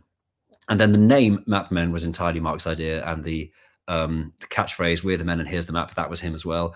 And we never imagined it would last as long as it has or be as popular as it is. So it started as we should do something together because we both have the same interests. and it's now become it's almost full time for me. Like about half my channel is Map Men now. Yeah, you don't even do the politics unboringed anymore. I got a bit exhausted with that because politics unboringed dates back from a time before Brexit when politics was a bit dull, and it needed to be unboringed for a young audience of first-time voters. And I now think that these days it doesn't have to be I've said this before, it doesn't have to be unboringed, it has to be unbatshitted. And I don't have the stomach for it anymore because politics has become very divisive and depressing. And whereas before I used to sort of enjoy attacking it like it was a TV show where you had to be neutral and impartial and just trying to be positive about democracy, I find it harder than ever to be neutral and impartial about what's happened to politics now. And I'd even go as far as to say it's irresponsible to be impartial when the people in charge are as awful as they are. So you can hear me getting angry about it already. That's why I can't make politics unboringed anymore, because it wouldn't be the same show. Like the angry bite to it would be furious. I never viewed you as impartial, for the record, because always at the end of the video you'd kind of like, okay, here's what I think. But yeah, I mean that's all I do is well, not all. I do geography, a little bit of economics, but it's primarily political history. And the great thing about me well, it's not great, but what helps me become less biased is that my cynicism toward all of it. Like, I don't favor one political party. I don't favor, I don't have this pet issue that I'm trying to promote. I'm just like, oh, the whole system just brings me down. So I guess I can't really, but I can't think that helps you as well when you made that series. Maybe I'm wrong. The angle I wanted to have was I wanted to try and make the political system that we have here in the UK, which is quite nuts. And I wanted the facts to speak for themselves. And I wanted to arrange the facts in such a way that people who didn't know much about it would watch it and go, wait, that can't be true. That has to be bollocks. No, surely not. But then they'd Google it and, oh, there are no lies in this. This really is how it works. And I think that is a really good way of going about storytelling, whether it's politics or whatever you're making your video about. Try and make the facts sing for themselves and try to arrange your story in an order that what comes across is, this is insane. And yet, if you were to Google it, you wouldn't find any lies in there. Like, you've carefully arranged it so that it seems nuts. And that's great fun to do. Well, that's because so much of what governments do these days is just because of the momentum of history. They're just, oh, well, we've been doing it for a long time, so let's just keep doing it. Like, they don't stop. Yeah, or anything we do in this country, for example. But anyway, back to Mark. I mean, Mark is great. And that actually, Map Men is your best show in my opinion. So I'm glad that you spoke so much more on that. I'll pass it on to Mark. Like, I genuinely though, not to be too gushy, but Mark is a pleasure to work with because he really knows what he's doing. He takes the comedy very seriously, and he's a very, very talented writer and actor. Like, he makes the job very easy. Like, I'll bring a script to him that's not quite polished, and he'll make it funnier. He'll spot where the jokes could be and put them in. So hopefully long may it continue. Yeah. Okay, well, cool. I didn't know he was an actual geography teacher. That kind of tripped me out. He's not anymore. So his proper full-time job is he works as a serious documentary producer. So his work is on the actual proper television. And then in his spare time, he works on Map Men. BBC4? Not necessarily. I don't even know what BBC4 is. What's the content on BBC4 primarily? What's that? Well, there's a question. BBC4 is technically, it's the Brainy channel. It's where you get documentaries and stuff that's not quite as sensationalist as you get on BBC 3. Oh, that's to sort of explain the channels in a sound. BBC 1, BBC 2, BBC 3, BBC 4. Which one is Top of the Pops on, or it used to be on? Well, back in those days, it would have been on BBC 1. But nowadays, really? The only time you'd ever see Top of the Pops would be if it's on repeats, and therefore it actually belongs on BBC 4 because it's Top of the Pops is now a history documentary. History, that's right. Because I do a lot of my other channel is music history, and so I kind of went down some rabbit holes about Top of the Pops before. Well, of course, as you know, as you've surely come across in your research, many, many, many episodes of Top of the Pops can no longer be shown, and you're free to go and Google why. Yeah. Anyway, let's move swiftly on. Okay. Yeah. Good transition. So believe it is your turn. It's my turn for question 5. Question 5 is... I'm starting to talk like you. It's your turn. Yeah, sorry. It's my turn. It's quite similar to the I didn't put these in a very good order, by the way. So this is a similar question to the previous one. Question 5. You know rather a lot about how every US president died. It must surely have got you thinking, what would be your ideal death? Where are you? What are you doing? And how are you disposed of? And how are you remembered? Painless. And honestly, I don't care after I think part of the reason why a lot of people are driven in life is they do, whether they like to admit it or not, they think about their legacy, because it's the closest thing we have to immortality. It's like, hey, I may not be around in 200 years, but maybe something I came up with will still be known in 200 years. And so that's kind of a nice thought. But at the end of the day, I'm just like, when I'm dead, I'm dead. I don't really care. I mean, we've made a wills. I said, hey, I just want to make it cheap, which usually that means cremate it.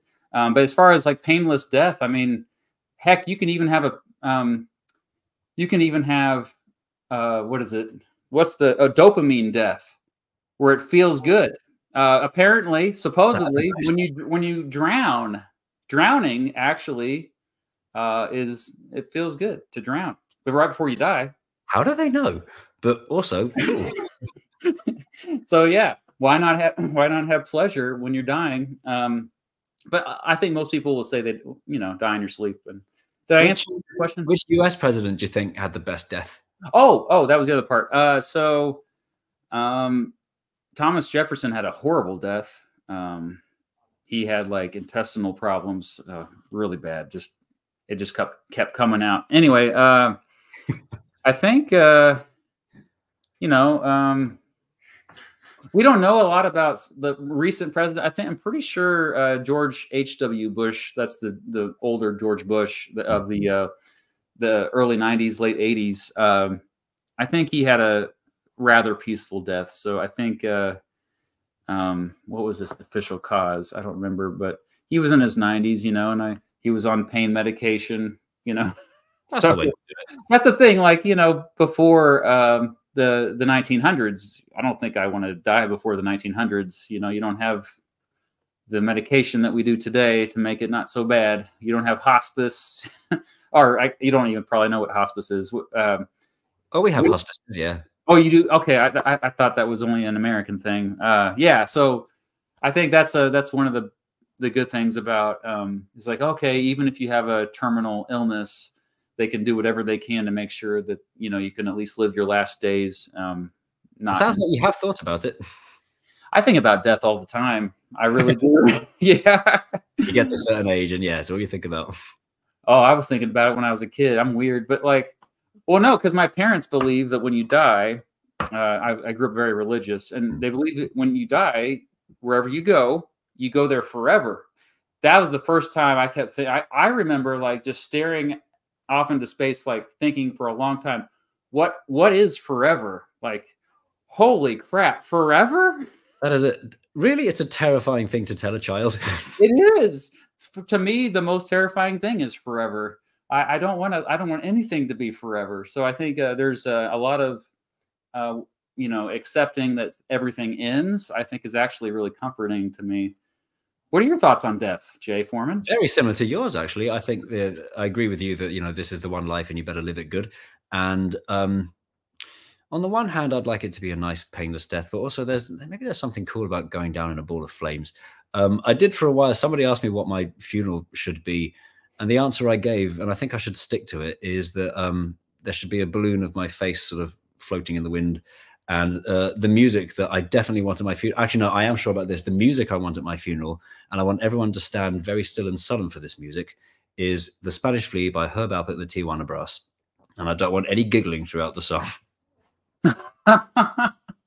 Wow, you have thought about this. I have not thought about the funeral. I did say it would be nice at my funeral if you played maybe a song that I made, I recorded. I've recorded a lot of music, and it'd be kind of cool if you, because I can't get friends and family to listen to my music right now. So at least maybe you force me now. Exactly. You have to listen to my funeral. So We had there's a, I wanted to put this comment up real quick. It's just he's from England. He's been watching my channel since the early days. So shout out to SciVlog, but he wanted to know what your favorite US president was. Oh, I mean, I'm not very good at my knowledge of US presidents. I mean, I learned a lot about the founding fathers of the US by watching Hamilton, and I wasn't even really concentrating. My favorite in living memory is Barack Obama.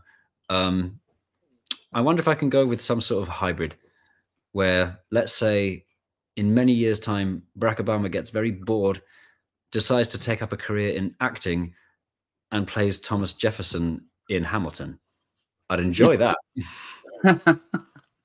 All right. No, yeah, I don't know very many prime ministers either. Like I mean, I think most Americans. There's a lot of YouTubeable stuff about UK prime ministers, but you know, I mean, again, I should warn you, it's a hell of a rabbit hole. Oh yeah, I'm sure. I mean, but the people want me to make videos about every, you know, prime minister of the UK. And I'm just like, hey, look, I can barely keep up with all the American content, and I don't know much about it. So and also, I think if you're making a video about anything, you shouldn't be one Wikipedia article ahead of your own video. It should be something that you already know loads about, and you can conceivably be one of the best people to talk about it. So that's why you should do US presidents, and then maybe somebody else, you know, a British person, should do British prime ministers. Totally. Yeah. I mean, stick to London infrastructure and very little else. That's the only, I'm not an expert on anything really, but that's the closest I get is like American presidential history. Yeah. Like, all right. The irony is, actually, I say you shouldn't ever be one piece of research ahead, but you know, one of the best ways to become an expert on something is to make a YouTube video about it. And then the paradox, of course, is that the best way to make sure you've got all your facts right is to upload a YouTube video and then watch all the corrections come flooding in the comments section. Yeah, it's humbling. That's truly humbling. It's not humbling when people say, "Oh, it's so humbling. I won all these awards and got all these views." No, that boosts your ego. But yeah, I honestly think we need our egos to be deflated, and I that's why I read comments. I'm just like, hey, come on, just punch me, you know. I need. Okay, so this is kind of related to the last one here, but I know a lot about you. Don't have to creep you out, but I know that that you've worked with your brother. Videos. And so yeah, I just want to, and I didn't know this until recently that your brother's also a DJ. Is that right? It's hard to describe his job. So he is a beatboxer and musician. If you Google Beardy Man, that's the name he trades under. He is one of the most talented musicians in the whole wide world. He's amazing. Mind you, I would say that because I'm his brother and I really like him. But his shtick is he goes on stage with his equipment, which is a few iPads plugged into each other, and then uses it to sample his own voice and then voices from the audience and from wherever he gets it to make music instantly in real time. And it's amazing. And it's also really funny. So I highly recommend you check out his channel, Beardy Man. He is like sort of similar to what I do in that it's a hybrid between music and funny. I say that it's similar to what I used to do before I started doing the documentaries about infrastructure. But yeah, he and I are quite literally from the same womb. So we're bound to have something in common. That's one way to put it. Yeah, no, and my brother and I have worked. Like we have another channel that nobody knows about called Zany Time, where it's just absurdist comedy sketches. And most people don't think it's funny, but we do. And he's made appearances in my videos too. And people don't know he's my brother because he doesn't. As long as the two of you enjoy it. We share a womb as well. But yeah, like he doesn't look like me. He looks more like I think my mom. And so the thing is our mom. But there is something about working with your brother creativity. Like it seems like you can like skip a bunch of steps. So I wanted to ask you, like, because I know he's worked with you on your videos. How was that like working? We've not worked together anywhere near as much as I'd like to because like we're always busy at different times. So when I was getting started making videos, he just had his kids, and now vice versa. So when we have worked together, it's been very brief. Like he'd be doing a live show, and for a one-off, he'd bring me on stage to do just a little bit of improv or a little bit of playing my guitar. And then I put him in my videos a couple of times for like little cameo roles. But what we've talked for years about doing something a lot more intense together, with he and I sort of showing off our weird skills a lot more. But we don't know where we'd put it, because there's actually a very thin slither of the Venn diagram, people who like my stuff and people who like his stuff.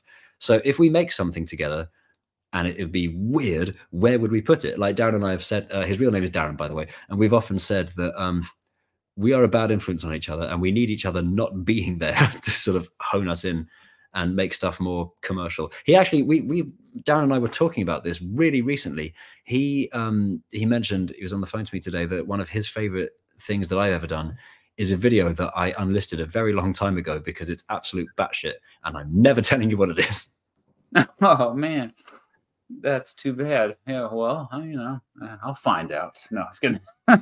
That's cool though. But yeah, sad to say, my brother and I have not collaborated much in recent years either. And life gets in the way, and he works a lot of hours in his job, and families, that's what really matters, right? I mean, lots of members of my family are in my videos. So my dad played the part of I can't actually remember the name of what we called him in the video. When there's a bit where I'm standing on the banks of the River Thames saying that the company of Waterman and Lighterman, Wherryman, that's the word, the company of Waterman and Lighterman are still around today. And I've got an interview with one here. And I cut off before I had to say anything. That's not a real Wherryman, that's my dad. My mum's been in the video. She was sitting on the toilet whilst talking about bus fares. I remember that. I remember that video. That's my mum. And then that was your mom. My sister's been in videos a couple of times. She shared a scene with, we had Tomska do a cameo, and it was him and my sister. And it's a bit where one by one people are they're reacting to some news in the newspaper, and they're all spitting their coffee. And then in the scene where it's my sister and Tomska, he sips the coffee, but then she spits in his face. So yeah, various members of my family have been in my videos. So your sister spit in the face of Tom Scott? Tomska. It's weird how Tom Scott and Tom Ska have got such similar names, but they do such different things on the internet. How do you spell that? Tom Ska is Tomska, who is a sketch comedian. Oh, okay. Scott is the educational YouTuber. Wow. Okay. I've never heard of Tom Scott, but now I know. Do check him out. He's very good as well. Awesome. All right. Is it time for my question 6, or was that my question 6 just now? I've lost track. It happens. No, that's why I have this little tracker thing. I believe it is your turn. Literally, this is for me because it gets out of control if we don't have that. Well, let's see. I'll get my 6th question good and ready. Yeah, indeed it is my go. I might be jumping the gun. Oh, I like this question. I'm looking forward to this. Is it my question? It is. All right, here we go. What is your favorite thing that you've ever owned on VHS? It totally counts if it was recorded off the TV at home. Well, I got rid of it all. It's so sad. But what does it matter that if I got rid of it? Not at all. The question was, what's your favorite thing that you have ever owned on VHS? Because I miss it. So even if you had it from Blockbuster for 5 minutes, that still counts. When I was a kid, my favorite comic strip was Garfield. Yeah, like and oh, you like Garfield too? Yeah. And I don't know if it stands up. I loved it as a kid, but well, I haven't kept up with I know there's like a new Garfield movie coming out that probably take your kids to see in a couple years. But I watched the original animated series, and I believe Bill Murray might have, or somebody that sounded like Bill Murray. No, music sounds like Bill Murray, but isn't. Yeah, he sounded just like Bill Murray, but he was the one who did the voice of Garfield. Yeah, and yeah, it was the show, and I recorded every episode onto these really crappy VHS tapes, and because and then you can't find it hardly anywhere. The original animated series. I checked on YouTube, and there's a few people that uploaded some episodes, but you also can't stream it. I can't find it streaming. Because there's definitely an appetite out there for at least Garfield, if not Orson's Farm. Well, I mean, maybe that's changed because I know they've expanded a lot of the free content, with ads. To wait until 2174 when Garfield becomes public domain. Oh yeah, no. Here in the United States, it's usually 75 years. The only reason why Mickey Mouse, Steamboat Willie had extra time was because Disney went to the federal courts and they made the case because Mickey Mouse. And so anyway, but yeah, we should watch some Steamboat Willie. I was considering on the day that they made it public domain, just uploading Steamboat Willie to my channel because I can't I? Yeah, exactly. Hey, if you can't release the video this month. Okay, my next question is really weird. I like these. Are you ready for this? Okay. I'm ready. Would you be willing to have a map off with me? Yes, please. Let's have a map. What's a map? So specifically, yeah, like you're a map man, so I figured this would be. Oh, okay. Wait, is this going to bite me in the ass because it's well I know maps and I might not know them well at all. Oh, come on, please. I saw you draw England. You and Mark were on the paper. I don't remember which video it was, but you drew England by memory, and you did it quite well. Do you have a piece of paper and pen handy, perchance? No, but I've got a Quality Street matchmaker, and I can draw using a chocolate stick onto... In fact, give me 5 minutes. I can go and get a real piece of... Give me two... I tell you what... Jade, can I rotate the camera to you so that you can entertain the audience by singing a song while I go and find a piece of paper and a pen? She says it's just not going to happen. What I need you to do, Mr. Beat, I can distract the audience. 30 seconds, pretend you're talking to me by doing your voice and my voice, and I'll be right back with a piece of paper. This is what people came to see. All right, well. Fine. Jay Foreman will be with you imminently. While we're doing that, to turn you around, get your feet on the ground, but the brand new day, friends are there when you need them, they're even there when you don't. Thank you, Stan. Friends are there. I like parliamentary better than presidential. For you. Got it. Well, less than 30 seconds. That's impressive. And I've got a piece of paper and pen as well. Right. What's a map? Beforehand, I'm so sorry. Yeah. So I got mine. And so we know there's no shenanigans here, but so here's the challenge. Okay. In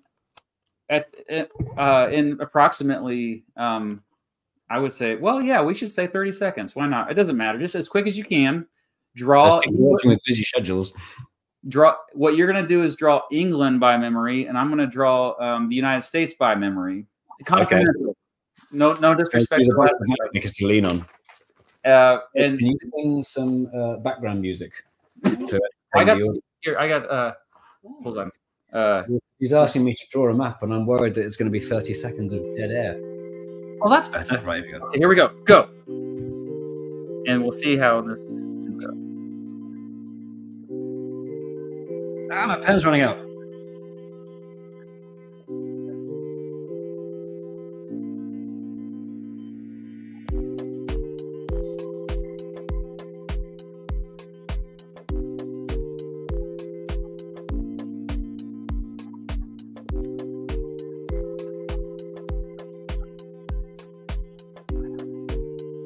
Finished. Okay, you beat me.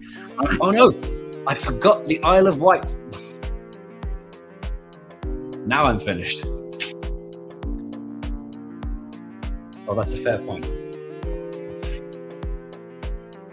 All right. Hang on.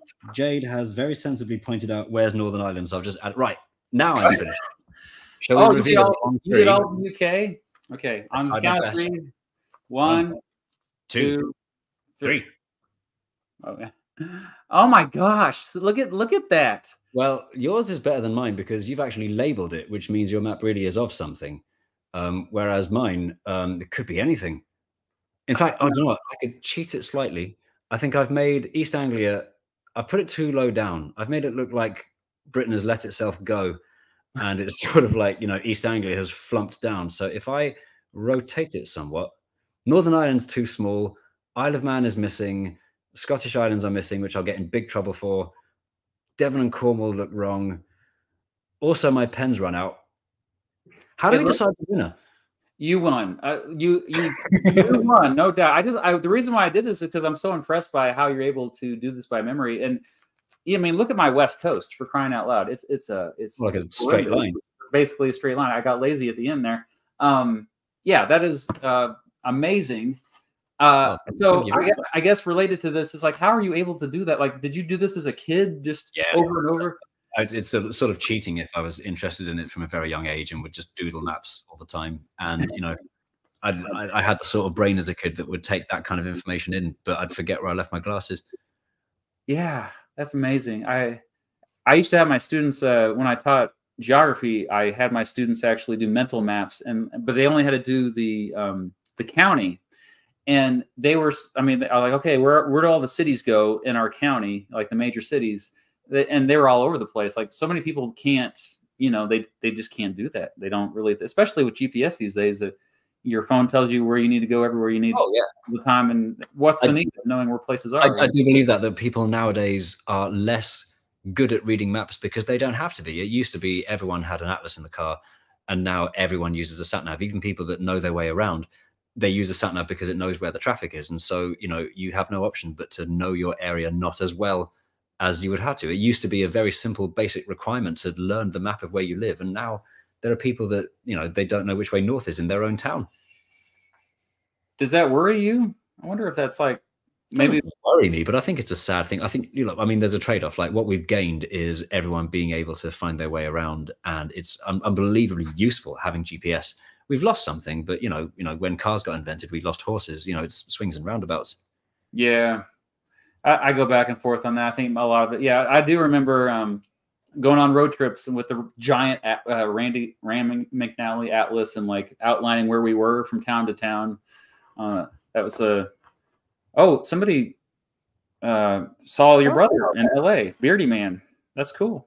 And Los Angeles in 2015. So, I didn't know Darren went to LA in 2015. Yeah, well, you know, pass the word. Yeah, that's awesome. Anyway, well, thanks for doing that. That was ridiculous. And that's all right. So yeah, it's your turn. It's my turn. We're up to question. Where's my phone? Here we go. Question 8. No, question 7. I feel like we've answered this one already. Question 7 is, what do you think YouTube and indeed your career will look like 10 years in the future? So I think we've talked about ourselves enough. I wonder if this should be a question. Here's what I'd like you to tell me is, what do you think the website youtube.com will look like in the year 2034? It will be youtube.video. No.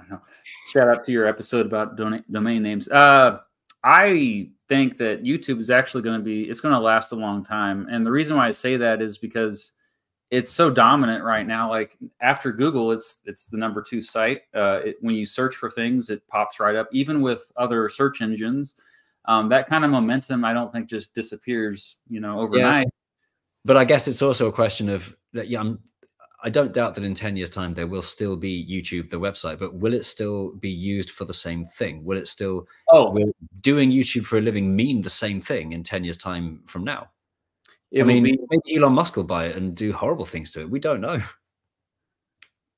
Gosh, don't even joke around about that. I hope that would be horrifying if he did. But yeah, I think it will be. I mean, we tend to not bring this up enough that a lot of, Generation Z, the whole generation, they didn't grow up watching network television like we did when we were kids, or cable television even, or even, pay-per-view. They watched YouTube and TikTok. Those are the two. Yeah. And I think that TikTok is only for, honestly, a lot of younger folks don't even, I think, get the same satisfaction as they used to on TikTok on short form content in general. Like they kind of crave that longer form content. And I think also the trend that's changing is, if you look at the data, more and more people are watching it YouTube on TV versus their phone or computer. And I think that's just going to continue to shift over to, like, TV is going to be, it's going to become more of something, we're just on the couch and that's on, versus like we're all individually, because on your phone, it's more, I think, it's more TikTok or shorts. So I just think it's going to be network television in 10 years. That's really reassuring to hear. I feel the same way, but I daren't dream it because it means that I might still have a career in 10 years' time. I mean, I am really worried about TikTok taking over and people just not having the time to watch longer videos because the way to make stuff and watch stuff is short form, short form, short form. But hopefully, you're absolutely right, and that there will always be a place for longer stuff, and people could watch it on the big screen on the wall that we still call the TV. So they say. So yeah. Hopefully we will still be here.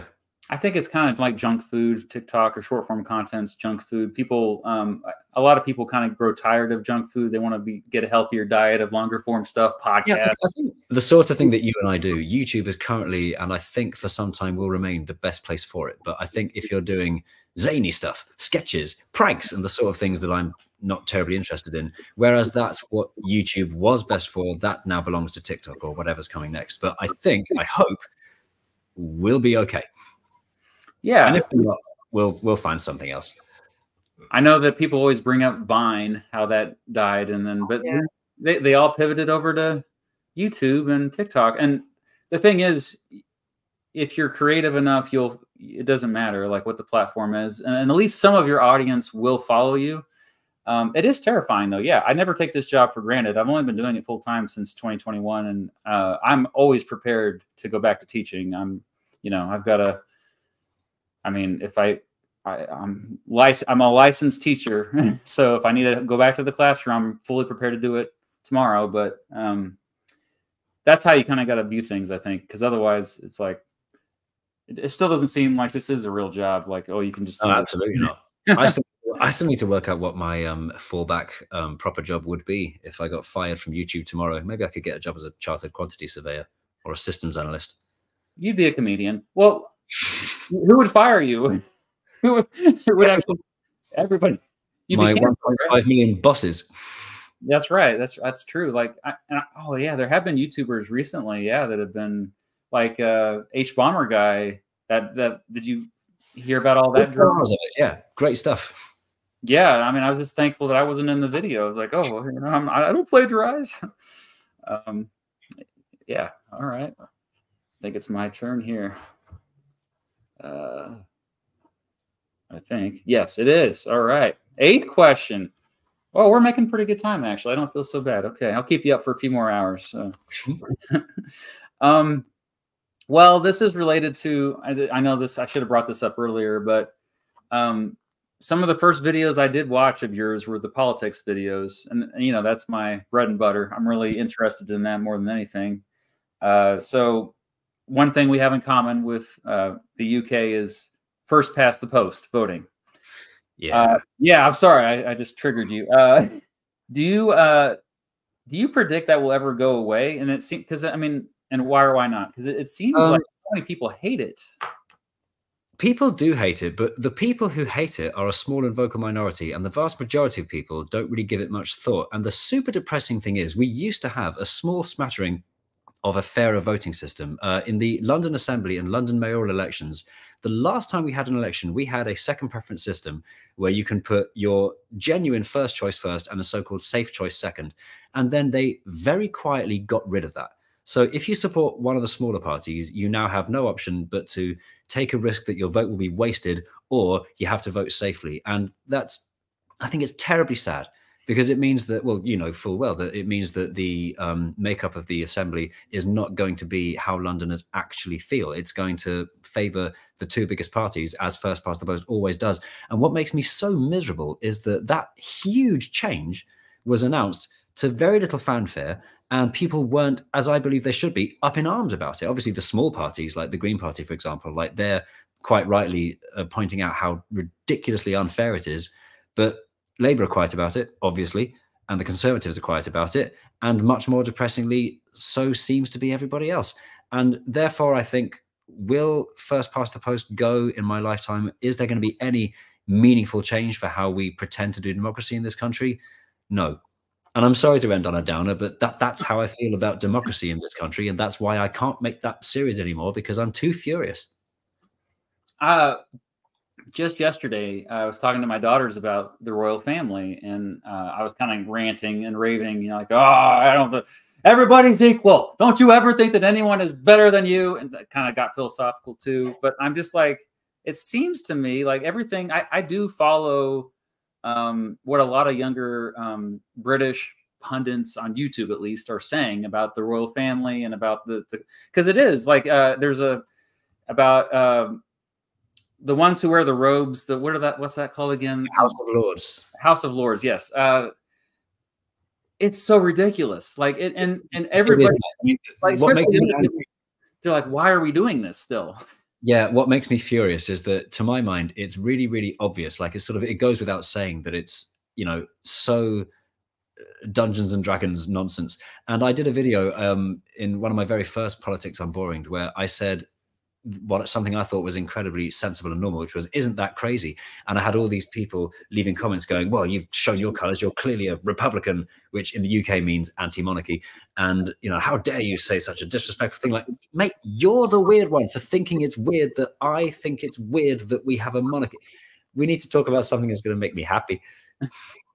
Sorry. They're just Tories. It's okay. But they're in charge. Anyway, happy thoughts. Well, I think at the root of it, though, is a larger thing. I try to tell everybody about this, is that it's not really, it's about concentration of wealth more than anything. I think once we see that, like, we have to attack the root cause of everything else will come into place. But also you could say that if we attack the root cause, like with voting reforms, because in the United States, it's the same situation. We have gerrymandering. We have the electoral college to elect the president. I mean, that's how we got some very unpopular presidents in recent years. And so, like, I think if you tackle the voting thing, then everything else will fall into place. But also at the same time, paradoxically, if you attack the concentration of wealth, everything else will fall in line. So it's either one of those two things you have to reform. If you unravel the things that are unfair in society and you try and build from the ground up and create, you know, how would you build a country? How would you build society from scratch without any precedent for how things have been done for centuries? There are so many things that you'd never do. You wouldn't have cheese, for example. Who'd think of cheese? Imagine first time. It seems so unsafe. How dare you? I love cheese, Noskin. Me too. But you wouldn't invent it. Imagine there was no such thing as cheese, and then someone suggested you eat some. Do you want it? Yeah, you'd be like, that doesn't look edible to me. Yeah. Well, it was milk. It's gone so off that it's solid. Don't worry. The really strong smell is a good thing. Would you like it on toast? Yeah, that's the thing. The same thing with, I mean, so many, I always say, like, the politicians that we admire from yesteryear, so from previous, not only decades, but centuries, that were true forward thinkers, if they were here today, I truly think most of them would be just in shock that this is how far you've gotten. Like, why didn't you change all those things we came up with back then? Like, yeah, it is infuriating because I just think that so many people benefit from things just being the way they are, that it's like, no one wants to, like, kind of take it for the team. They just want to, that might hurt my family's inheritance. Well, what can we do? What can we do to make the world a better place? Well, but honestly, I think we're in a good position. I mean, I think a lot of, I was lucky to see Neil deGrasse Tyson in person at a YouTube conference last fall. That's also where I was like starstruck, because I got to meet the Oversimplified guys, who were very mysterious. And but Neil deGrasse Tyson gave a speech in front of, there was just like 100 of us, and he said, in this room right now, all of you collectively have billions of views, and I want you to think about the impact that you're going to have, not on the ones in charge now, but the ones who are going to be in charge in a generation. Like the 12-year-old who's watching us right now, they are going to be in charge one day. And I'm not just saying in charge of a company, they may be in charge of a country. And so I think that's where I kind of constantly try to, like, uplift myself, be more optimistic, is thinking about, because I do have a lot of faith. I feel like I'm saying this a lot in these episodes. Is like, I have a lot of faith in the younger folks, maybe too much faith, but are you cynical with them as well? These young parts, or no? No, I think they'll do a better job of looking after the planet than my generation has. But it sounds like what you're saying is, in order to make the world a better place, We just got to carry on doing exactly what we're doing already.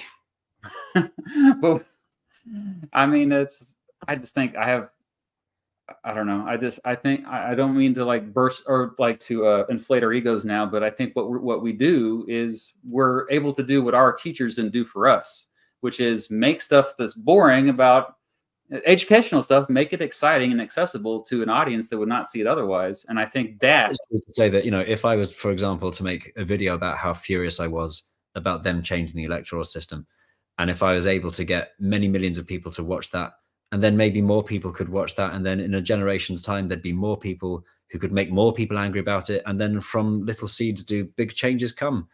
But in the meantime, you can just sit at home and watch the news and grumble about the Tories and Brexit. Don't watch the news. Start with that. It's pointless anyway. All right. You have an uplifting question or something that's not related to politics? See what question 8 is, because I don't remember. Question 8. Oh, here's a good one.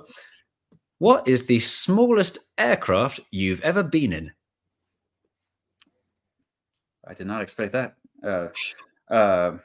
Aircraft. Well, I was in one of those little planes. Only 5 of us were in it. This is when I was a kid. I think that's the smallest aircraft I've been in. Yeah, it was terrifying. Because before I had flown in a commercial plane, like one of the big ones, I flew in one of those, and I remember thinking like, "Oh, I'm going to die." Like a lot of turbulence in a small plane. Yeah, it's always worrying when you can feel the rumble of the engine in the plane you're in. Yeah, it was so loud. I remember how loud it was. I was like, because I couldn't even like tell the person next to me. It was another student. It was a few students that were. I couldn't tell him that we're gonna die. You know, he couldn't hear me. That was another terrifying part of it. You couldn't console, and I think at 10 or 11. Rather a lot tonight, hasn't it? That's just me. I'm sorry. What about you? What's the smallest aircraft you've been in? My answer for a while was I flew from Manchester to the Isle of Man in a plane that was basically a bus, and it had like 2 seats on one side of the island, 1 seat on the other, and like I swear you could hear it starting up with like a lawnmower motor. But then I broke that record a couple of years ago. Tom Scott invited me onto his channel to be flown around in a teeny tiny plane where I basically had to pilot it. Was that a video? Loads of fun. And what's that? Was that a video, or was that just something? When Tom Scott started his channel, Tom Scott Plus, and he has like other people from the internet to sort of do fun things with him.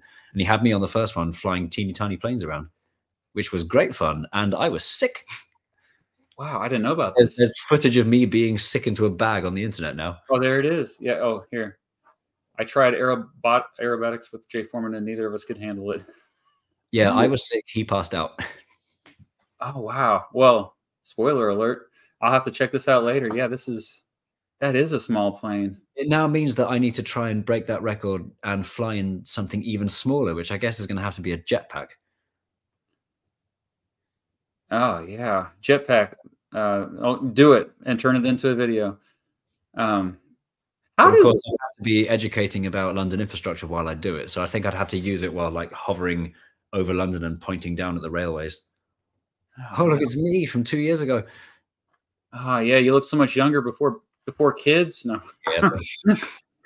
I don't understand how Tom does all these things that are just ridiculous. Like, does he just email the people? And because I can't even I email museums and I can't even get them to respond back. And he's out there like, oh yeah, we're gonna I'm gonna be lifted by a helicopter for my last video. I guess you just got to be polite in the email. You know, you got to say yours sincerely. He paid for that. Yeah. Oh yeah, he did pay for that. I'm sure he did. Okay. Well, yeah, I'll have to watch that one later. I had no idea. His channel's going to get flagged now from this video. It says, did you know 0.something% of their video was from your channel? You can have us taken down. Oh, please note. Please don't know. There we go. Okay.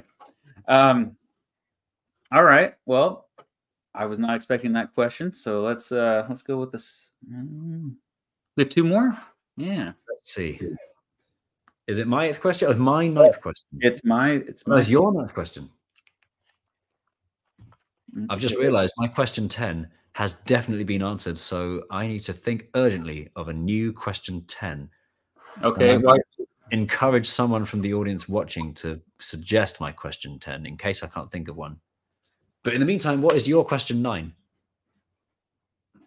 Okay. Draw it. Well, I'll do this one. This is a silly question, but it's also kind of a sneaky way of asking you about the United States. Which is better, York or New York, and why? Depends what for. I mean, if you want to go for a trip up Clifford's Tower, walk around the historic walls, don't go to New York. It's the wrong place. They're so different. It's amazing that they have so much of their name in common. There used to be a T-shirt I saw when I was at York. I was at uni in York, proper old York. Right. Oh, I bring that up because I knew that you went to uni. I lived in York for years. I'd love that place. And then there was a T-shirt people used to wear a lot that said "I heart NY," and it says "I love North Yorkshire." And York is a fantastic place if you already live in this country to be a student. But New York is surely the greatest place in the world, and I'd love it there, and I'd love to go back more often. That's where that conference was, where Neil deGrasse Tyson was. Yeah, it was. I've only been there a couple times. Have you been to America? Yeah, a few times. Oh no, twice actually. I went once in 1996 when I was 11 years old to New York, and then Disney World with my family. And then my second visit to the US was when I was just turning 30, and I decided me and a friend of mine did a road trip where we flew into New York City and then hired a car and deliberately didn't plan where we were going. We just had to make sure that we were in Dallas-Fort Worth 2.5 weeks later. So we had all of that bit of America to sort of drive around and make it up as we went along and explore. And that was a great time. And then we flew home and realized, oh, we should have done research. Look at all these places we could have gone to. I know. Well, I know actually Tom has done that. He's just kind of off the beaten path places in the United States. He's like, I'm just going to spend a few weeks there. And then he doesn't do it anymore. But yeah, that's how he planned his videos. And so do you even remember which states you went through? We went through quite a lot of them. If I can remember my route. So actually we started in Canada. We landed in Montreal, took an overnight bus into New York City. I regret that bus because I couldn't sleep or stay awake. It was horrible. And then New York State. You probably went through New York or New York State or Vermont, I imagine. Yes, but I slept through the whole thing because we got on the bus at nighttime in Montreal and then woke up the next morning in New York City, having passed through. Actually, no, at 3 a.m. we had to get up and do border control. Which was always fun. Let's see. Places we went on that road trip. Washington, D.C., the bit of Pennsylvania where the Amish people live,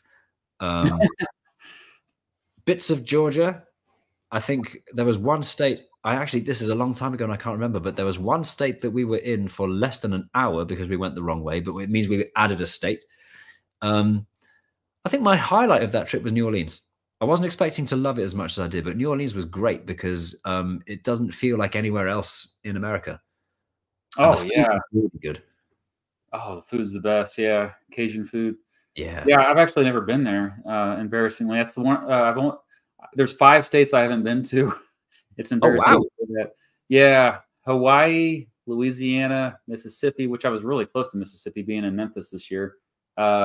New Hampshire and Vermont. Those are the 5 I have not been to. That's a surprise. You've been to Alaska and you've not been to New Orleans. Yeah. My brother and I drove to Alaska.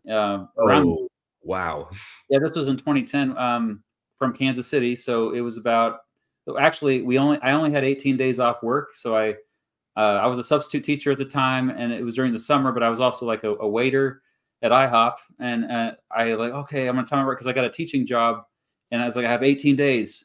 Let's drive all the way to Alaska and back in those 18 days. And as it turns out, that's you'll know if you've watched the Simpsons movie, you can walk from wherever Springfield is to Alaska in just a couple of days. Oh, yeah. I have a video about Springfield. Why are there so many Springfields, and where is the real Springfield? People say it's Oregon, by the way, because that's where Matt Groening is from, the guy who created the Simpsons. They decided early on that there's no place it can be. And so, every time you get a clue, all it is a red herring that, just spreads where the real Springfield is further and further apart. Oh, yeah. But it's still fun to try and guess. It's still fun to try and make. I assume you've already done this, but to try and make a video that pinpoints exactly where the real Springfield must be, even though it can't possibly exist. Yeah, no, it's because sometimes it's in the mountains, sometimes it's by the coast, sometimes it's overnight bus drive from New York City, and so on. Yeah, and the reason why there's so many Springfields actually is because of the original Springfield in Massachusetts was just so influential. People don't think about Springfield, Massachusetts. They think about Boston, but Springfield, the original, like, it was one of the first settlements, and it was actually pretty influential back in the day. And so it's just kind of crazy. Well, but also, like, a lot of the earliest, American establishments were named after British establishment or cities, of course. So that's always fun to see. Usually it's new. The same way, because we went to Alabama and found a place called Birmingham with an H. Oh, yes, Birmingham. Birmingham. That's how they say it. All right. I think you are up. All right. It is my question 9. My question 9 is, how much would I have to pay you to eat an entire banana, including the skin? Oh. I do like bananas a lot, actually. Do you like the skin? Because No. I'm only paying you if you eat the skin as well. Now, you're not allowed to just flat refuse, because I assume that if it was $1 million on the table, you'd take it. Oh, but yeah. I assume that, you got to name your price carefully, because what I want to know is the exact amount, 1 penny below you're saying no. What is the minimum that I'd have to pay you to eat an entire banana, including the skin? I mean, it won't kill you, will it? It's not poisonous. No, not at all. It's just really unpleasant. It's a small amount of money we're talking.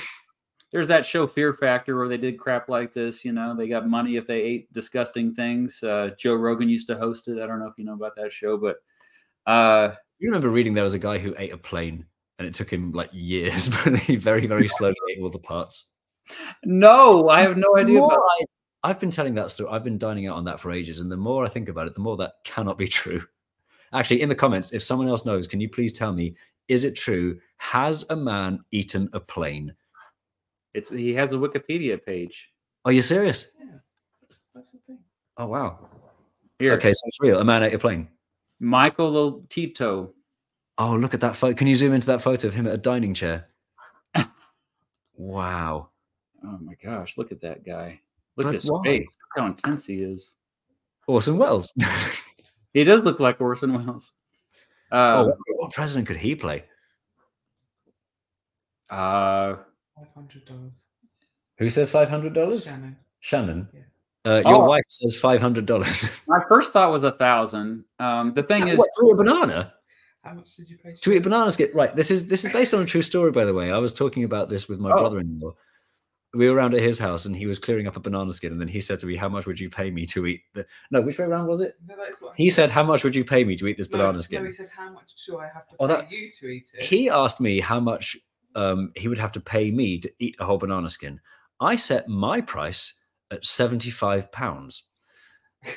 That's it? Well, what happened next was he then said, £75 is a lot. I would eat a banana, including the skin, for a tenner. £10, which is, what's £10 in dollars? Let's find out. Oh, it's probably like $15 or something. It's not a lot. It's a small amount of money. And well, it so happens I had a tenner in my pocket, and I gave it to him, and I watched him eat the banana. And it took ages, and it was excruciating, and one of the funniest things I've ever seen, because he's a man of his word. He ate the whole thing. Oh my gosh. 2 hours. It took 2 hours? My sister had to reheat his dinner twice. Oh, yeah. And then again, when his doctor called because they needed to talk about the tummy problems he was having. Oh, yeah. He, like, oh my God. He was due to speak on the phone with a doctor that very evening about he's had stomach pain. So it's probably no wonder. But yeah, my brother-in-law would eat a banana skin for a tenner. I think £75 is about right, because it's not going to kill you. It's just really unpleasant, and I could really do with £75.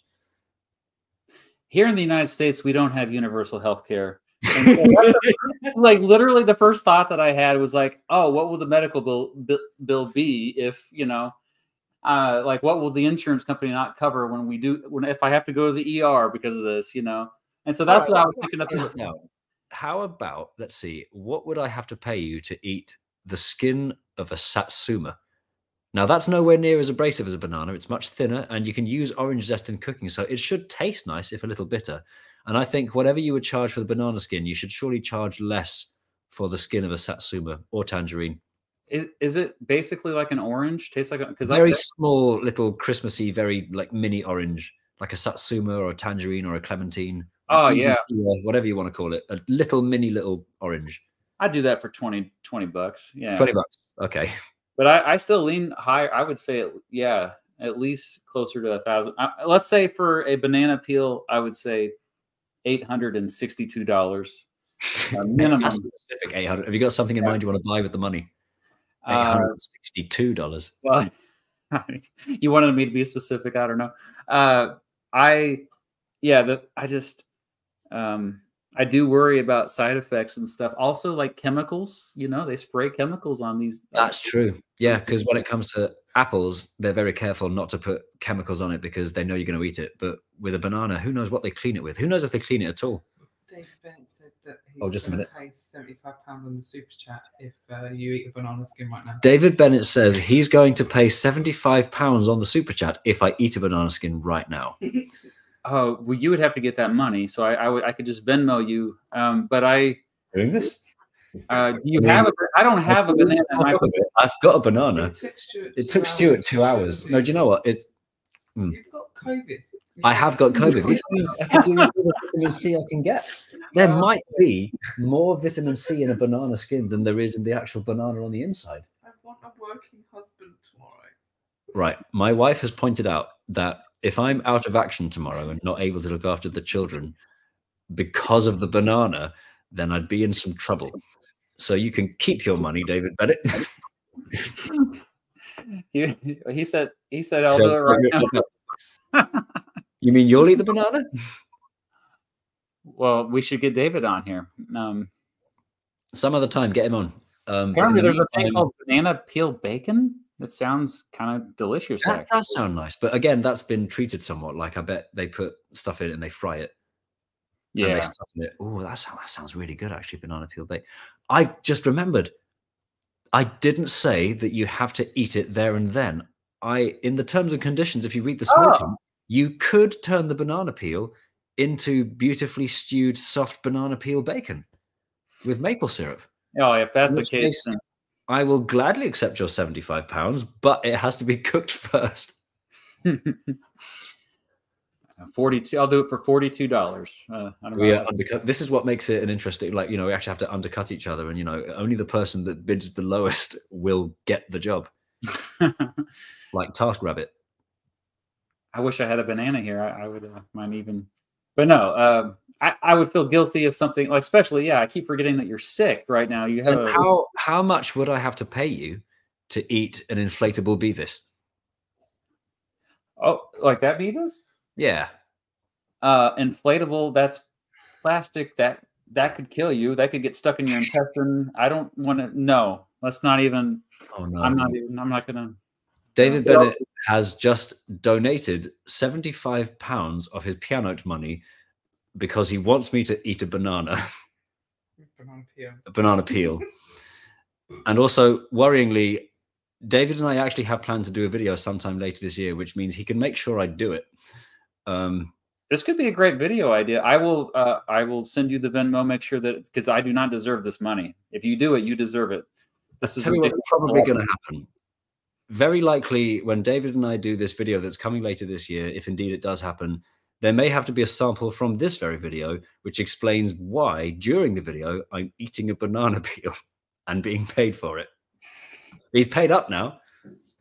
That's legit. Now, sometimes they get a refund afterwards, so I'll make sure that he doesn't do that. But wow, that's I will make sure that you are reimbursed for this. David, thank you so much. That's insane.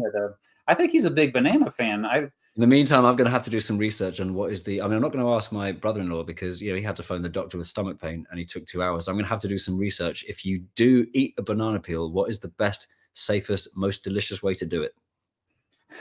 A small banana, fry it, roast it, soften it, break it up into tiny pieces. Apparently, there's something called banana bacon.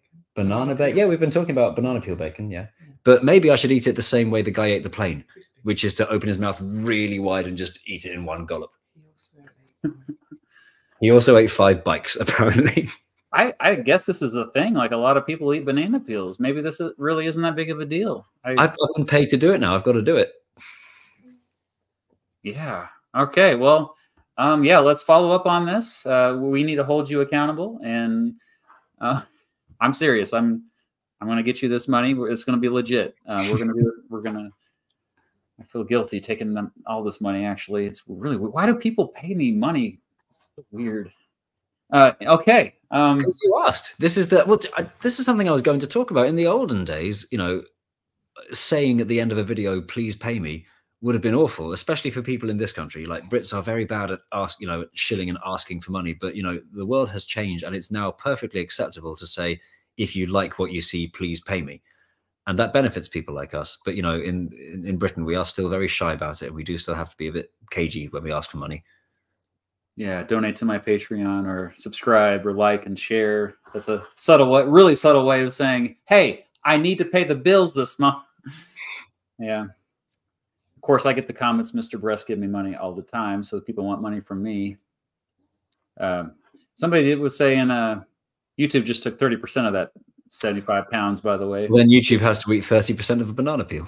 There we go. I'm going to say we have to get YouTube involved in the banana peeling smorgasbord as well. Okay, well, how do we even follow up that? I don't think. Well, if it helps, I don't have a 10th question. I had one, but we've answered it before, so I need to scramble around and find a question urgently. And perhaps the best way to do it is to take a book off my shelf, rifle quickly through the pages, and the first time I get to a sentence with a question mark, I will ask you that question. That works. Yeah, that's great. Let's go have a look. Friends are there. I mean, there's no such thing as free will, right? So this is when you need them. It's supposed to be when you don't. Oh my gosh, it's my favorite book of all time. I was going to ask you what's your favorite book of all time, but instead, good old Orwell. Oh, hang on, this isn't mine. This belongs to my wife. This is a theater. My wife was what was your position on that production? I was the technical stage manager. Technical stage manager for 1984 when it was on at the West End some years ago. And oh, that's awesome. I'm going to scan very quickly for a question, and I shouldn't take too long over this because you've been here for a good 2 hours and 6 minutes, and it's 11 o'clock in the evening where I'm from. So let's see. The question that I'm going to ask you is, oh, wow. I've stumbled on a genuinely good question. The question is this. Are you prepared to lose your identity and live out the rest of your life as a waiter or dock worker?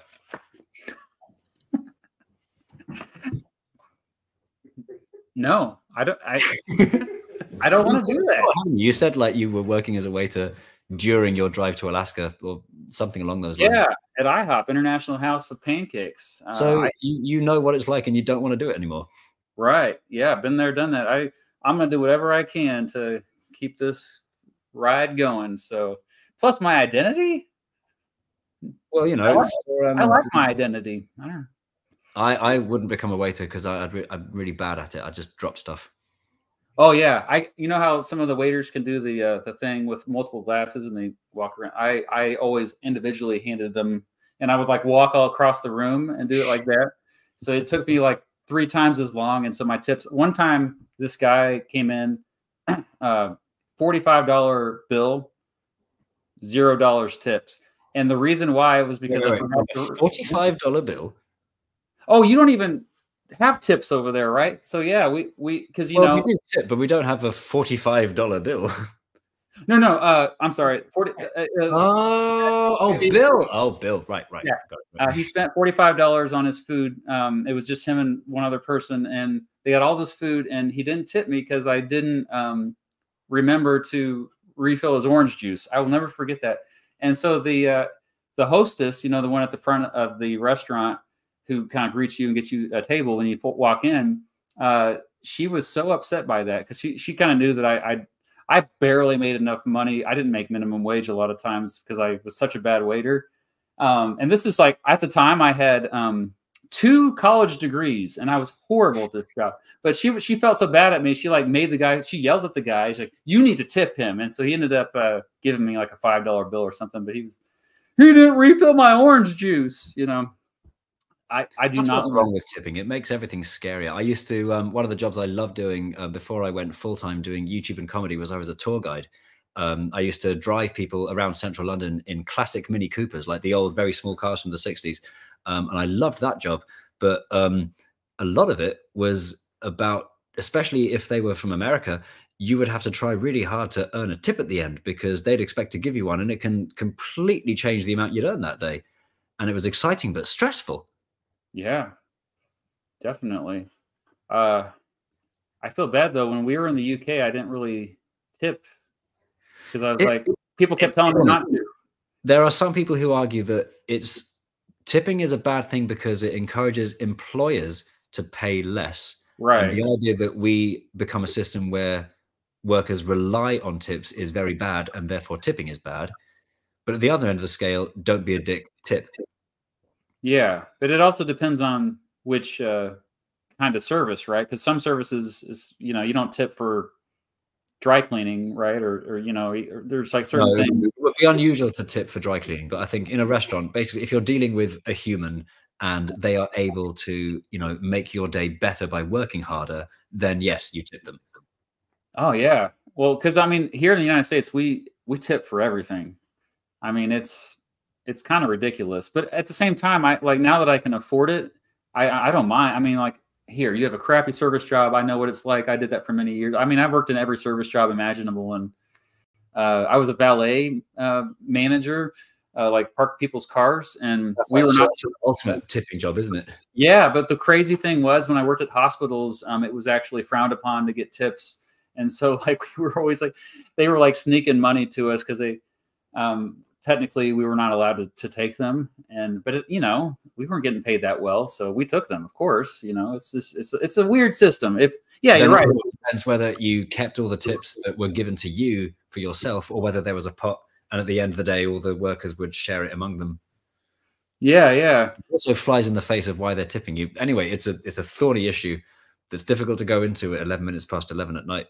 Embrace Astoria is here from England as well. We actually met up with him, and we ate at a restaurant with him. And I think I remember like asking him, like, "Do we tip here?" And I remember, yeah.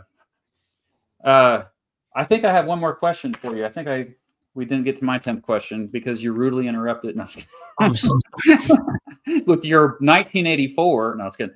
So my last. This is a good one to end. What do you have yet to accomplish creatively in your life that you absolutely have to accomplish before you die? Oh, wow. Creatively, I don't know. I mean, there's all sorts of stuff I've never attempted before. I've never written a musical. I've never ridden a motorcycle round and round inside a big cage. My plan for the moment is to just sort of carry on what I'm doing. I've got a vague idea of what the next series on my YouTube channel is going to be about, and it's reasonably exciting. But I think an ambition I've always had, something that I want to do at least once before I die, is leave the country in the middle of a sentence. I've always wanted, whilst talking to somebody, to just decide I'm bored and then get up and grab my passport, go to the airport and leave the country. Because it's the sort of spontaneous thing that realistically is never going to happen because, you know, we've all got lives. But that's a decadence that I can only dream of. In fact, you know what? I've been saying that for a long time. And now that I'm a dad, I don't think I want to do that anymore. I'm going to change my ambition to I want the world's biggest bouncy castle. Yeah. That's what I'd like to achieve creatively, is to bounce in a more medium-sized height than anyone has ever bounced before on a bouncy castle. And now that you have kids, that you can you can do that and not be looked at, not be frowned upon by society for getting one of those. Yeah. We genuinely, because it's my 40th this year, and we were thinking, well, what am I going to do? What should my 40th birthday party be? It should be something exciting. And a while ago, it was suggested that it should be like a soft play for adults. That would be great fun. But I've got 2 kids now, and the vibe would be so different. What's Daddy doing? Well, congratulations on becoming a dad. That's a real big deal. Thank you. I love being a dad. And it's weird. They're both boys, right? Yeah. Yeah. So that's a whole nother. I mean, I have nephews, but it's just like I feel people always say, "Oh man, you don't even know." It's like how different it is. Like, because I feel like it's just now starting to get difficult with the 12-year-old. It's like, oh, hormones are changing, and now all of a sudden, like, but you know, when you were little, it was so easy. But I feel like boys a lot of times just running around and hitting things and throwing things and trashing things is what. Yeah, my I'm life is, so. bracing myself for the next years of, you know, 2 boys really close in age growing up and becoming teenagers at about the same time. That's going to be so much fun. Yeah. Patreon supporter Michael, thanks for being here. Thanks for the super chat. It says you're the funniest guest I've had on for. Oh, thank you, Michael. Wait, does he mean me or my wife? Oh, I think you. But yeah, like I know it's late over there in London, so we'll wrap this up. Do you know what's going to happen? I know full well that as soon as we've said goodbye and hung up and ended the stream, I'm going to think of loads of things I should have asked and should have said, but such is the way. That was my challenge. Actually, the thing I really had a hard time with was like narrowing it down because I actually had like 15 questions on here, but I'm glad I left the one more. The only thing is, if we do one more, it's not going to say 11th question on the bottom of the screen because you don't have the graphics for it, or do you? I can create one. Watch this. We'll have to make it a quick fire round. But I feel bad. You said you had like 15 other questions. I can't leave you hanging. Oh, whoops! What did I do? Oh no! Now there's 11 question in big. Okay. Okay. Well, actually, it's okay. You don't have an 11th one. It's okay. I mean, I feel like it's gonna throw it. Well, let's see if there's any other super chats though. That might have a. Jade, you've been watching the chat coming in. Has anyone asked any intriguing questions? Oh, Stefan says he also. Did you answer this one? Oh, you did the biscuit. No, I've answered this. What's your favorite? Ready salted. Is there a lot of what's your favorite video you've ever made? What's my favorite video I've made? I still say ready salted. It's the best flavor video because you know what you get with ready salted.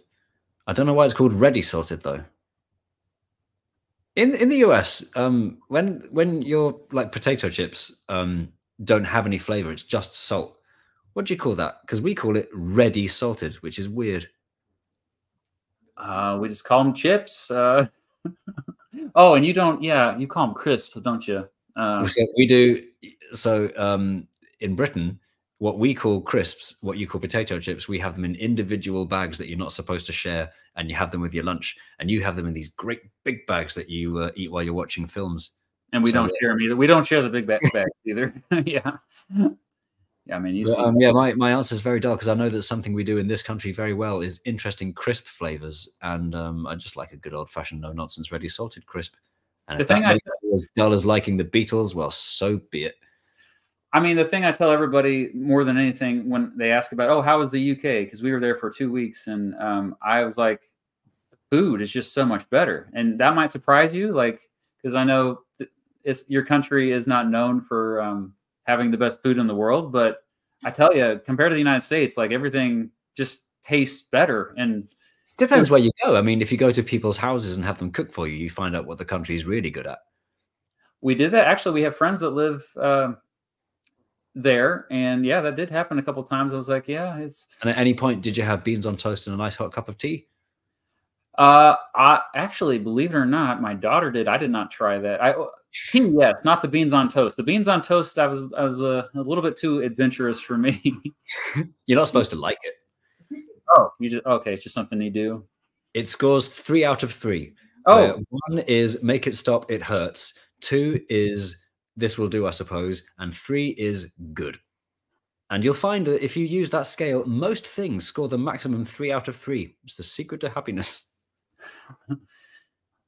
Mrs. Beat is here, and she did say she tried the beans on toast. So, and she says it wasn't good. So, you can improve it no end with a bit of Worcestershire sauce. Thank you, Ask, for the donation. What's NOK? What is that? Norwegian kroner. Oh, Norwegian. I don't know how much 10 is in your money. Let's just pretend like it's a lot. Thank you so much. Yeah, I do want to. The final thing I want to bring up here is, you know, I view this still as a parasocial relationship, and I made a whole video. And I watched it. I was in it. Yes, I just should say, by the way, like, actually, this is my opportunity to apologize to you. We planned this live stream many months ago, and I said yes, please. And then I just didn't get back to you forever because my kids and I was incredibly disorganized. But I'm so sorry for like just saying yes and then saying nothing for such a long time. So I'm glad I'm finally here now to actually finally do the podcast. You are not only here. When I watched your video, I'm in trouble now because it actually got mentioned. He says, and so here's Jay Foreman who didn't get back to me. Oh, God, no. No. Oh my gosh. I was afraid that might happen. I'm very sorry. Crap.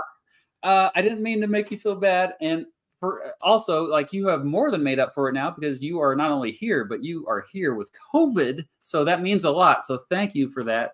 But no, I just wanted to bring up this weird dynamic that's on the internet because it's just such a weird thing. Because like all of us, we watch YouTubers that we don't know and we feel like we have this relationship with them, but we don't. It's one-sided. And it's just like, it's such a fascinating thing to me. And that's why I felt like I needed a video, but I felt like it helped. It's interesting. I think you get it more with YouTubers than you do with like traditional celebrities from the olden days, because you have what feels like a more personal relationship with them. Because I think I mentioned this earlier, but you know, like the way you spread yourself around the internet nowadays is not by being known by more people. It's by being known by the right kind of person that could be spread far and wide around the world. So yeah, it does feel more than it used to, like, you know, personally this person that can't possibly know who you are. Yeah, I mean, it's just a strange thing because like I've met a lot of my viewers in real life. Have you had meetups with your viewers before? I haven't done meetups on purpose. I'd like, sometimes someone will say hello if I'm like out and about on a train, and I do admit that like if I'm at a party and I don't know anyone, and if someone says to me, I watch your videos, then I instantly feel at ease. Like, oh, well, you know, we've got something in common. Like, I know that you've watched my stuff, and I feel a bit relaxed in a strange way. Yeah. And it is weird though, because they're always easy to talk to. So like, even if you don't know them, they're a complete stranger because they know you so well. It's just like, oh, okay. It's like almost like going to a reunion, a family reunion where there's like, and like, oh, here's your second cousin, Jesse. And like, oh, but you know, we're supposed to know each other, but we don't, you know. It's a good comparison actually, because you've got this sort of feeling that comes from somewhere that, you know, you're okay with this person. They're fine. You can relax, even though you've never met them before. And I guess that is the same as this is a family member. So see, I'm okay. And so, but thanks for doing this. And yeah, like, I think we should follow up with this banana thing. We're kind of obligated. You have to now. I've been paid for it. It's going to happen. Yeah. It's another £75. David Bennett piano, £75. Banana. No, it's the same. It's the same one. It's the same one. No, that's the same one. Oh, I see. Right. I put it back up on the screen just to remind us. So all right, David, I'm as good as my word. I'm going to eat the banana, and I'm probably going to eat it in your presence. And this is what you asked for. So here we go. Okay, I will transfer. I'll make the transfer. Once you do it, I need proof, and just I'll get your Venmo information. And yeah, just so this is live. So I guess we have to commit to it now. And looking forward to that, everyone. If you are not subscribed to Jay Foreman, go do it now. It's a wonderful channel. Thank you. Yeah, and thanks for being here, everyone. Enjoy the rest of your life. And thank you so much for having me. It's been a pleasure. Thank you so much. Heck yeah.